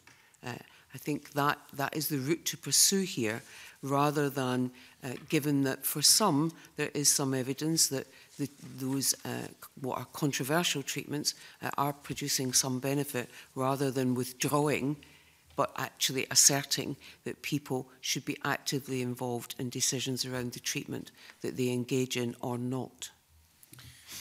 So if I follow up on given the lack of data and lack of understanding generally across, as we've taken evidence from in this committee, a lot across the medical profession, how then are we able to how are you able to cascade that kind of approach to ME, where we've heard a lot of evidence where some medical practitioners still deny the actual existence of ME, which for an ME sufferer must be, a terrible experience to have. How do we then, how are we able to cascade that kind of approach down through into our frontline services, which is always, seems to me, to be one of the key elements here? So I'd want to say two things, I think, in response to that. Dr. Calderwood may want to add to it. So one of the things that I don't think would be an especially helpful approach, because there is a lack of sufficient evidence and research, is, if you like, to get into an argument with clinicians between those who do recognise ME and those who don't. I think that is where looking at how we can enhance the research base assists us in resolving that particular question, because the absence of sufficient research can be used as a reasonable ground for individuals to pursue different arguments, whether they accept ME exists or not. But I completely understand the more than frustration about how that must feel if you have this condition and it is not accepted as a medical condition and is not recognised. In terms of how we enhance that research base, I have asked the Chief Medical Officer to consult with the Chief Scientist about what more Scottish Government might do in order to assist our academic communities to increase the level of research. We have provided some initial funding to support a PhD student to begin some of this work, but there may be more that we can do in that regard. In terms of how we make sure that statement, good practice statement, is more widely understood, then that is a piece of work that I think we need to take away and look at through the various networks and so on that we have, both inside the clinical community, through the Chief Medical Officer, but also through the Health Board community in terms of my locus, if you like, how we increase awareness and understanding, and alongside that, that statement of good practice, so that we can reduce the incidence of individuals feeling that they are being compelled to take a treatment which they do not want. I could just, I mean, given when the convener opened this line of questioning, the length of time that we've been aware of ME, surely we're in a situation now where nobody should deny the existence of the condition. We surely can't accept medical practitioners taking the opposite view to that. We're sure that's something that has to be tackled. We could tackle that right now. I don't know if Dr. Calderwood wants to pick that up. I think that, again, due to this petition, Mr. Whittle, those very the statistics which do show that such a large number of the medical profession do not accept as a condition, I believe it was 50%, up to 50% of general practitioners.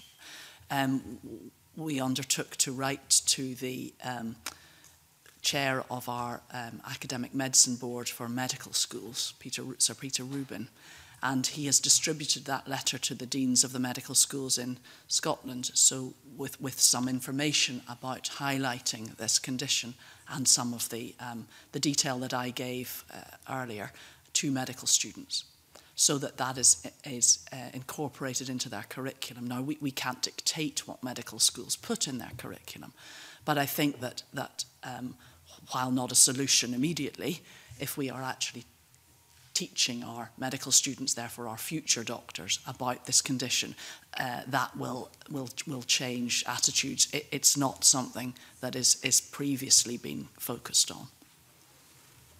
For absence of doubt, there's no way we can turn around and say ME doesn't exist as a condition. Within a situation we are just now, there's no way that ME can be we can deny that it exists as a condition. And if that's the case, surely there must be a way to cascade that down into the frontline staff that no longer will be acceptable to say or to deny the existence of ME. So to confirm, the WHO has a definition of ME/chronic fatigue syndrome, yes. So it's in a World Health Organization definition of a disease. So what? So I'm just sorry to push on this. Therefore, we can't accept any of our medical practitioners denying the existence of it and therefore denying access to treatment.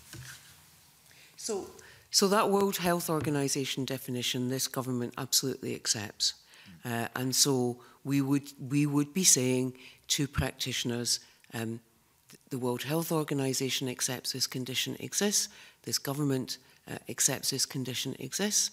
NHS Scotland accepts that this condition exists, and therefore we expect you, in carrying out your clinical practice, to operate from that basis.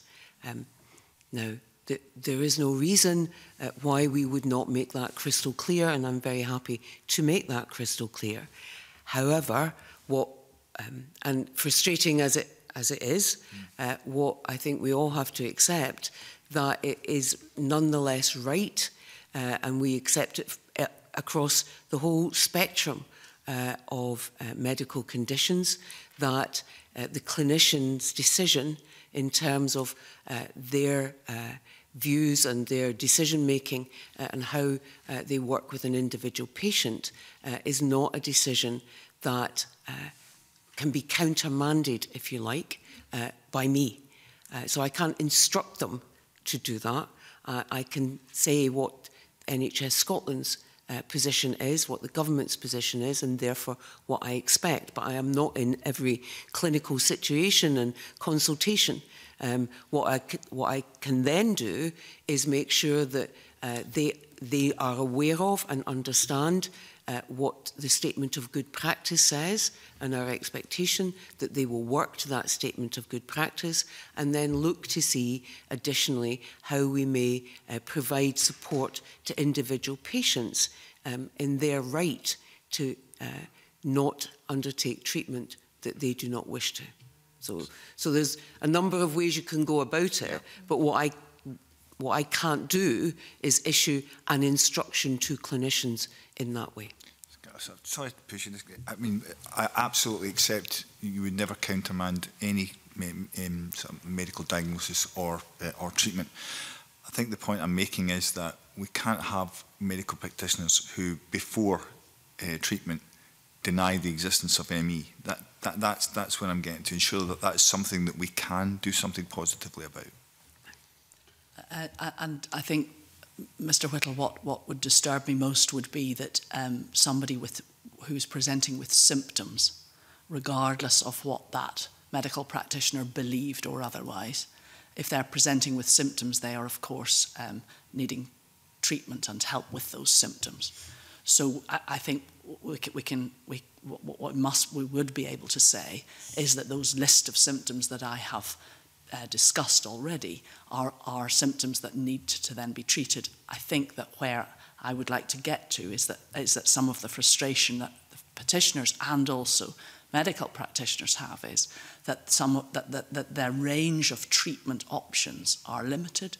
Their knowledge about what the treatment options that might be best is limited, and actually, if they then wanted to access some treatments, those are not, that they're available in some places and not others. So I would want to move from regardless of that practitioner's opinion, if let's put it that way, about a WHO-defined disease, the people suffering from this illness need help, and that's where we need to get to, is that help, appropriate help that's individualised to them as a patient in their own situation, that help is made available to them. And it's very clear that at the moment in Scotland, that's not the case. Thanks. Can I just ask a very brief question before I take the next question? You said that people shouldn't be compelled to take treatment, which is entirely fair. Do you think there's an issue, however, about people being judged when they say, I don't want to do that? I think we get evidence from Professor Edwards, and I don't want to put words in his mouth. My reading of what he said was, it was almost as if there was a false correlation. People benefited from this treatment, and the implication was, as ME patients, they benefited from this treatment. But in fact, ME patients are saying there's got nothing to do with their condition and being compelled or feeling obliged or under pressure to take CBT or GAT action is actually making things worse. Do you accept that there is an issue here about people being judged? You may say they're free to refuse, but that in itself then becomes an issue. Well, they wouldn't engage and they're not in, and the kind of, are they being reluctant, are they just being difficult, whatever kind of feeds into that narrative? Yeah, I accept that it is credible to me that situation can arise, and from what I have been advised by those suffering from ME, has arisen. So that is credible, and I think it goes to a lack of awareness and understanding of the condition and how the condition, and you mentioned it yourself, convener, 30 years ago was unfairly characterised. The individuals suffering from this condition were unfairly characterised. I think it is fair to say that some of that unfair characterisation persists. And that goes to one of the areas that the petitioner is raising and that I am accepting that we need to do much more work on, and that is to raise awareness and understanding in order to minimise the numbers of people, be they clinicians or otherwise, who do not believe that there is such a condition and therefore act from that belief in a way that is very unfair and debilitating for the individuals who suffer from the condition. And I think the other important point in that regard, though, is while we are looking to change those attitudes and views, is Dr. Calderwood's point that as a clinician, someone coming to you with symptoms, regardless of your personal view about whether the condition of ME exists or not, your job is to treat and deal with those symptoms and treat that individual and provide them with whatever care and support you can. Okay. Thank you. David Torrance. Some of the evidence presented to committee focuses on the investment recently announced by the Scottish Government. For example, the petitioner notes that an investment of £15,000 per year over the next 3 years equates to 70 pence per patient. How would you respond to this concern? And are you considered that this investment is sufficient to build on research capacity? So this is the support that we've given to that PhD student in order to begin some of the work that looks at how we might enhance the research base. So it's I believe it was ME Action who approached us for that support, and we've given it. That doesn't preclude what I touched on earlier, which is my ask of the Chief Medical Officer and through her the Chief Scientist to look at how we might further support an enhancement of this research base. So this is not the only thing that I hope that we will be able to do in this regard, but we responded to a request from ME Action to support that PhD student to do that work, along with, I think it's Professor Ponting, and we've responded to that, but that's not the end of the story. Thank you. Brian Whittle. Just moving on from what we were discussing earlier on, and I think we agreed in here that there is a lack of evidence around the understanding of ME among healthcare professionals, also identified in the National Advisory Committee on Neurological Conditions report on the Lived Experience Survey. How can we ensure that NHS Education for Scotland provides that effective education and training based on the most up-to-date biomedical research? I think Ms Sadler wants to tell us where we are with NES Scotland. I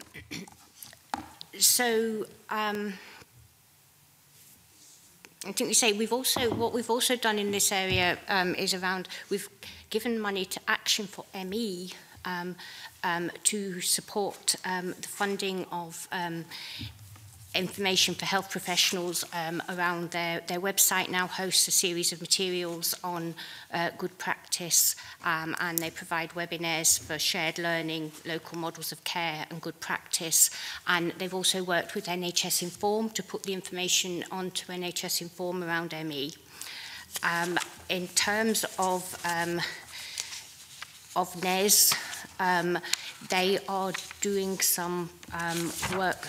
Sorry, they're creating the module. Yeah, they're doing a training module for GPs, which is around raising awareness and support for the GPs, and that will be coming in their next iteration of work later in the next financial year. How do we ensure a positive uptake on those that kind of training, sort of webinar type of training?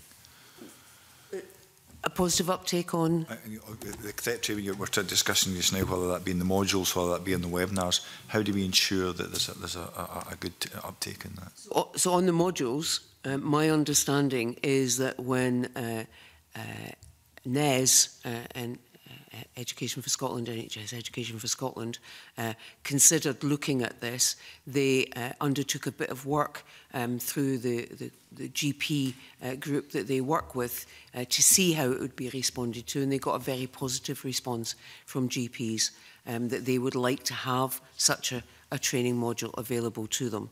So NES are now undertaking that work, and therefore we would on the basis of the initial positive response that yes, we would like that additional training, that we then expect the uptake of it to be positive, but we would always look to see how positive that uptake was and what more we might do to encourage GPs to undertake that additional training.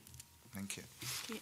I'm conscious of time because we really want to be finishing wrapping this up by 25 we have to stop by 22. So I'm going to ask our two colleagues who are not committee members to make contributions now, and then if there's time left, there's a number of other questions that we want to raise, but I'm keen to allow you to participate. So Mark first, and then Emma. Yeah, thanks, Convener. So there's been some comments made, Cabinet Secretary, about enhancing research, and I'm wondering to what extent the kind of provision of specialist support on the ground can actually help develop that research and help to fill the gaps in terms of, you know, what is effective support and treatment for people with ME.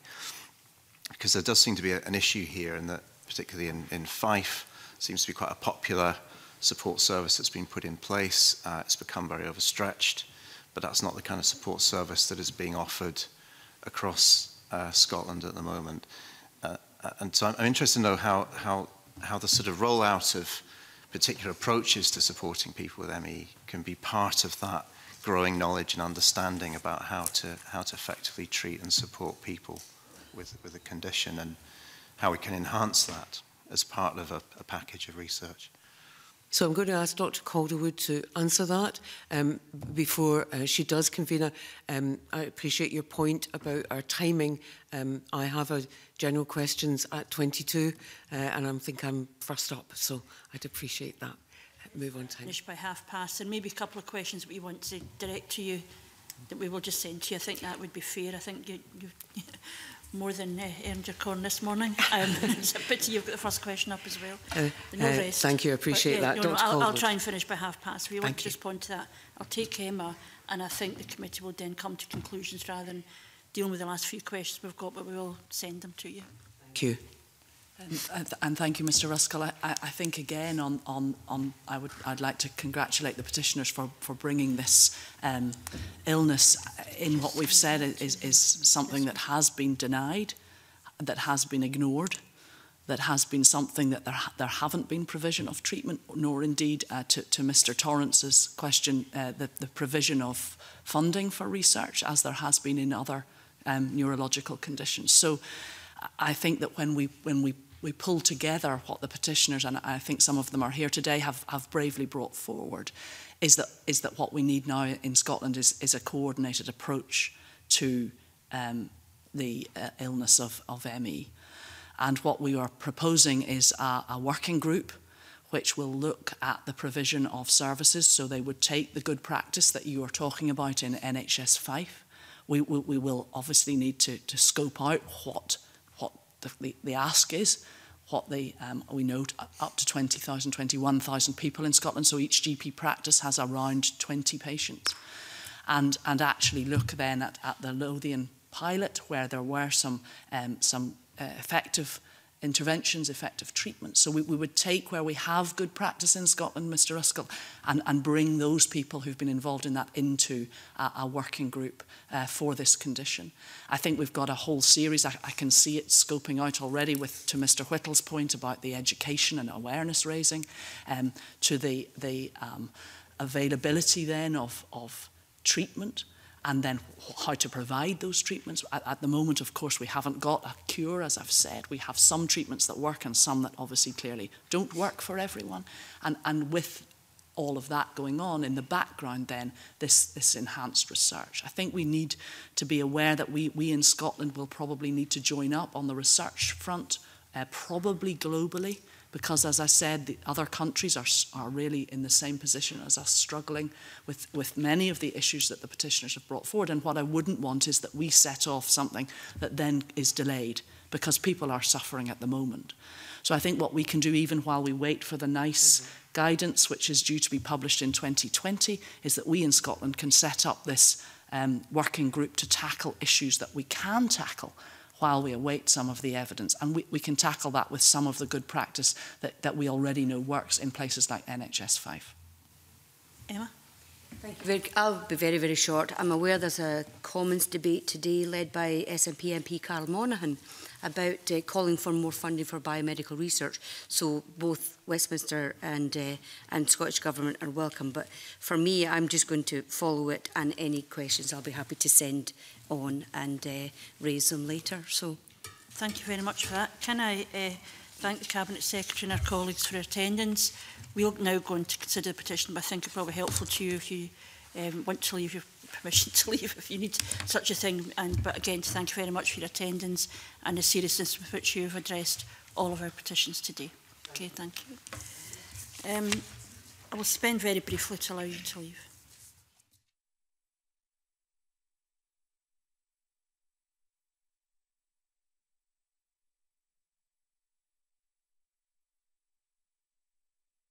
Back to order, because we also have to reflect on the evidence that we've heard today. Can I just say, I should have said at the beginning, I want to thank all of those who provide submissions to the committee. It's quite a significant number of people who have responded to the petition, who have an interest in it, and that has been helpful to our consideration. And again, I think subsequent to the evidence from the Cabinet Secretary and our colleagues, we would want to invite the petitioner to respond to the evidence that is heard. And again, to other people who have an interest may want to respond to what they've heard too. I wonder if there's any other comments or actions we want to take. Brian? Yeah, I think that firstly, can I say to the petitioner, the importance of bringing petitions to the committee and how that raises awareness of these kind of issues is very evident today, and in itself is going to be really helpful. But I think there's two things for me. There's the one side of it is the continued research and search into treatment of ME, but probably the thing that we could impact the most right here, right now, is trying to go over this hurdle of medical practitioners who deny the existence of ME. And I think that there are obviously some very specific actions that the government can take to cover that. And I think that's something I want to put that on record, and then look at how we as a committee can help to facilitate that, or can push that along. Okay, anyone else? There is a Royal College of GP online training programme for chronic fatigue syndrome and myalgic encephalomyelitis, so it would be interesting to see what the uptake of the GPs is for that online training programme. Mark? Yeah, I think it pick up on Mr. Whittle's point. I think it is still a concern that 80% of neurologists don't see this as a physical condition. So there's a mismatch between what is actually happening on the ground and how this condition is treated, and the commitment to research that we've heard from the Cabinet Secretary and others this morning.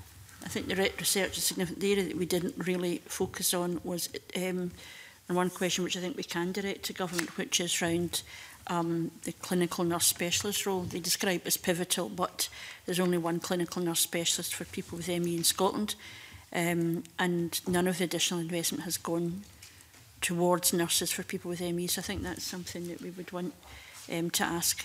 Obviously, we're conscious of the pressures on the Cabinet Secretary's time, but I think if we can get response from the petitioner, any others who are interested, and very specifically around this question of GP uptake and the role of the specialist nurses and whether there's actually sufficient of them. And I guess, the point that Mark Ruskell also made about the level of support there is out in the system, which is not clinical support, but the other kinds of support, would be interesting to know as well. Is there anything else? No, in that case, can I thank you all very much for your attendance, particularly to our visitors, Emma Harper and Mark Ruskell. And I do think we want to put on record again our appreciation that Cabinet Secretary Health for Health spent such a significant amount of time with us on what are very important petitions, but obviously in the future a very small part of our very broad remit. And again, that is very much appreciated. So can I thank you all very much, and I'll close the meeting.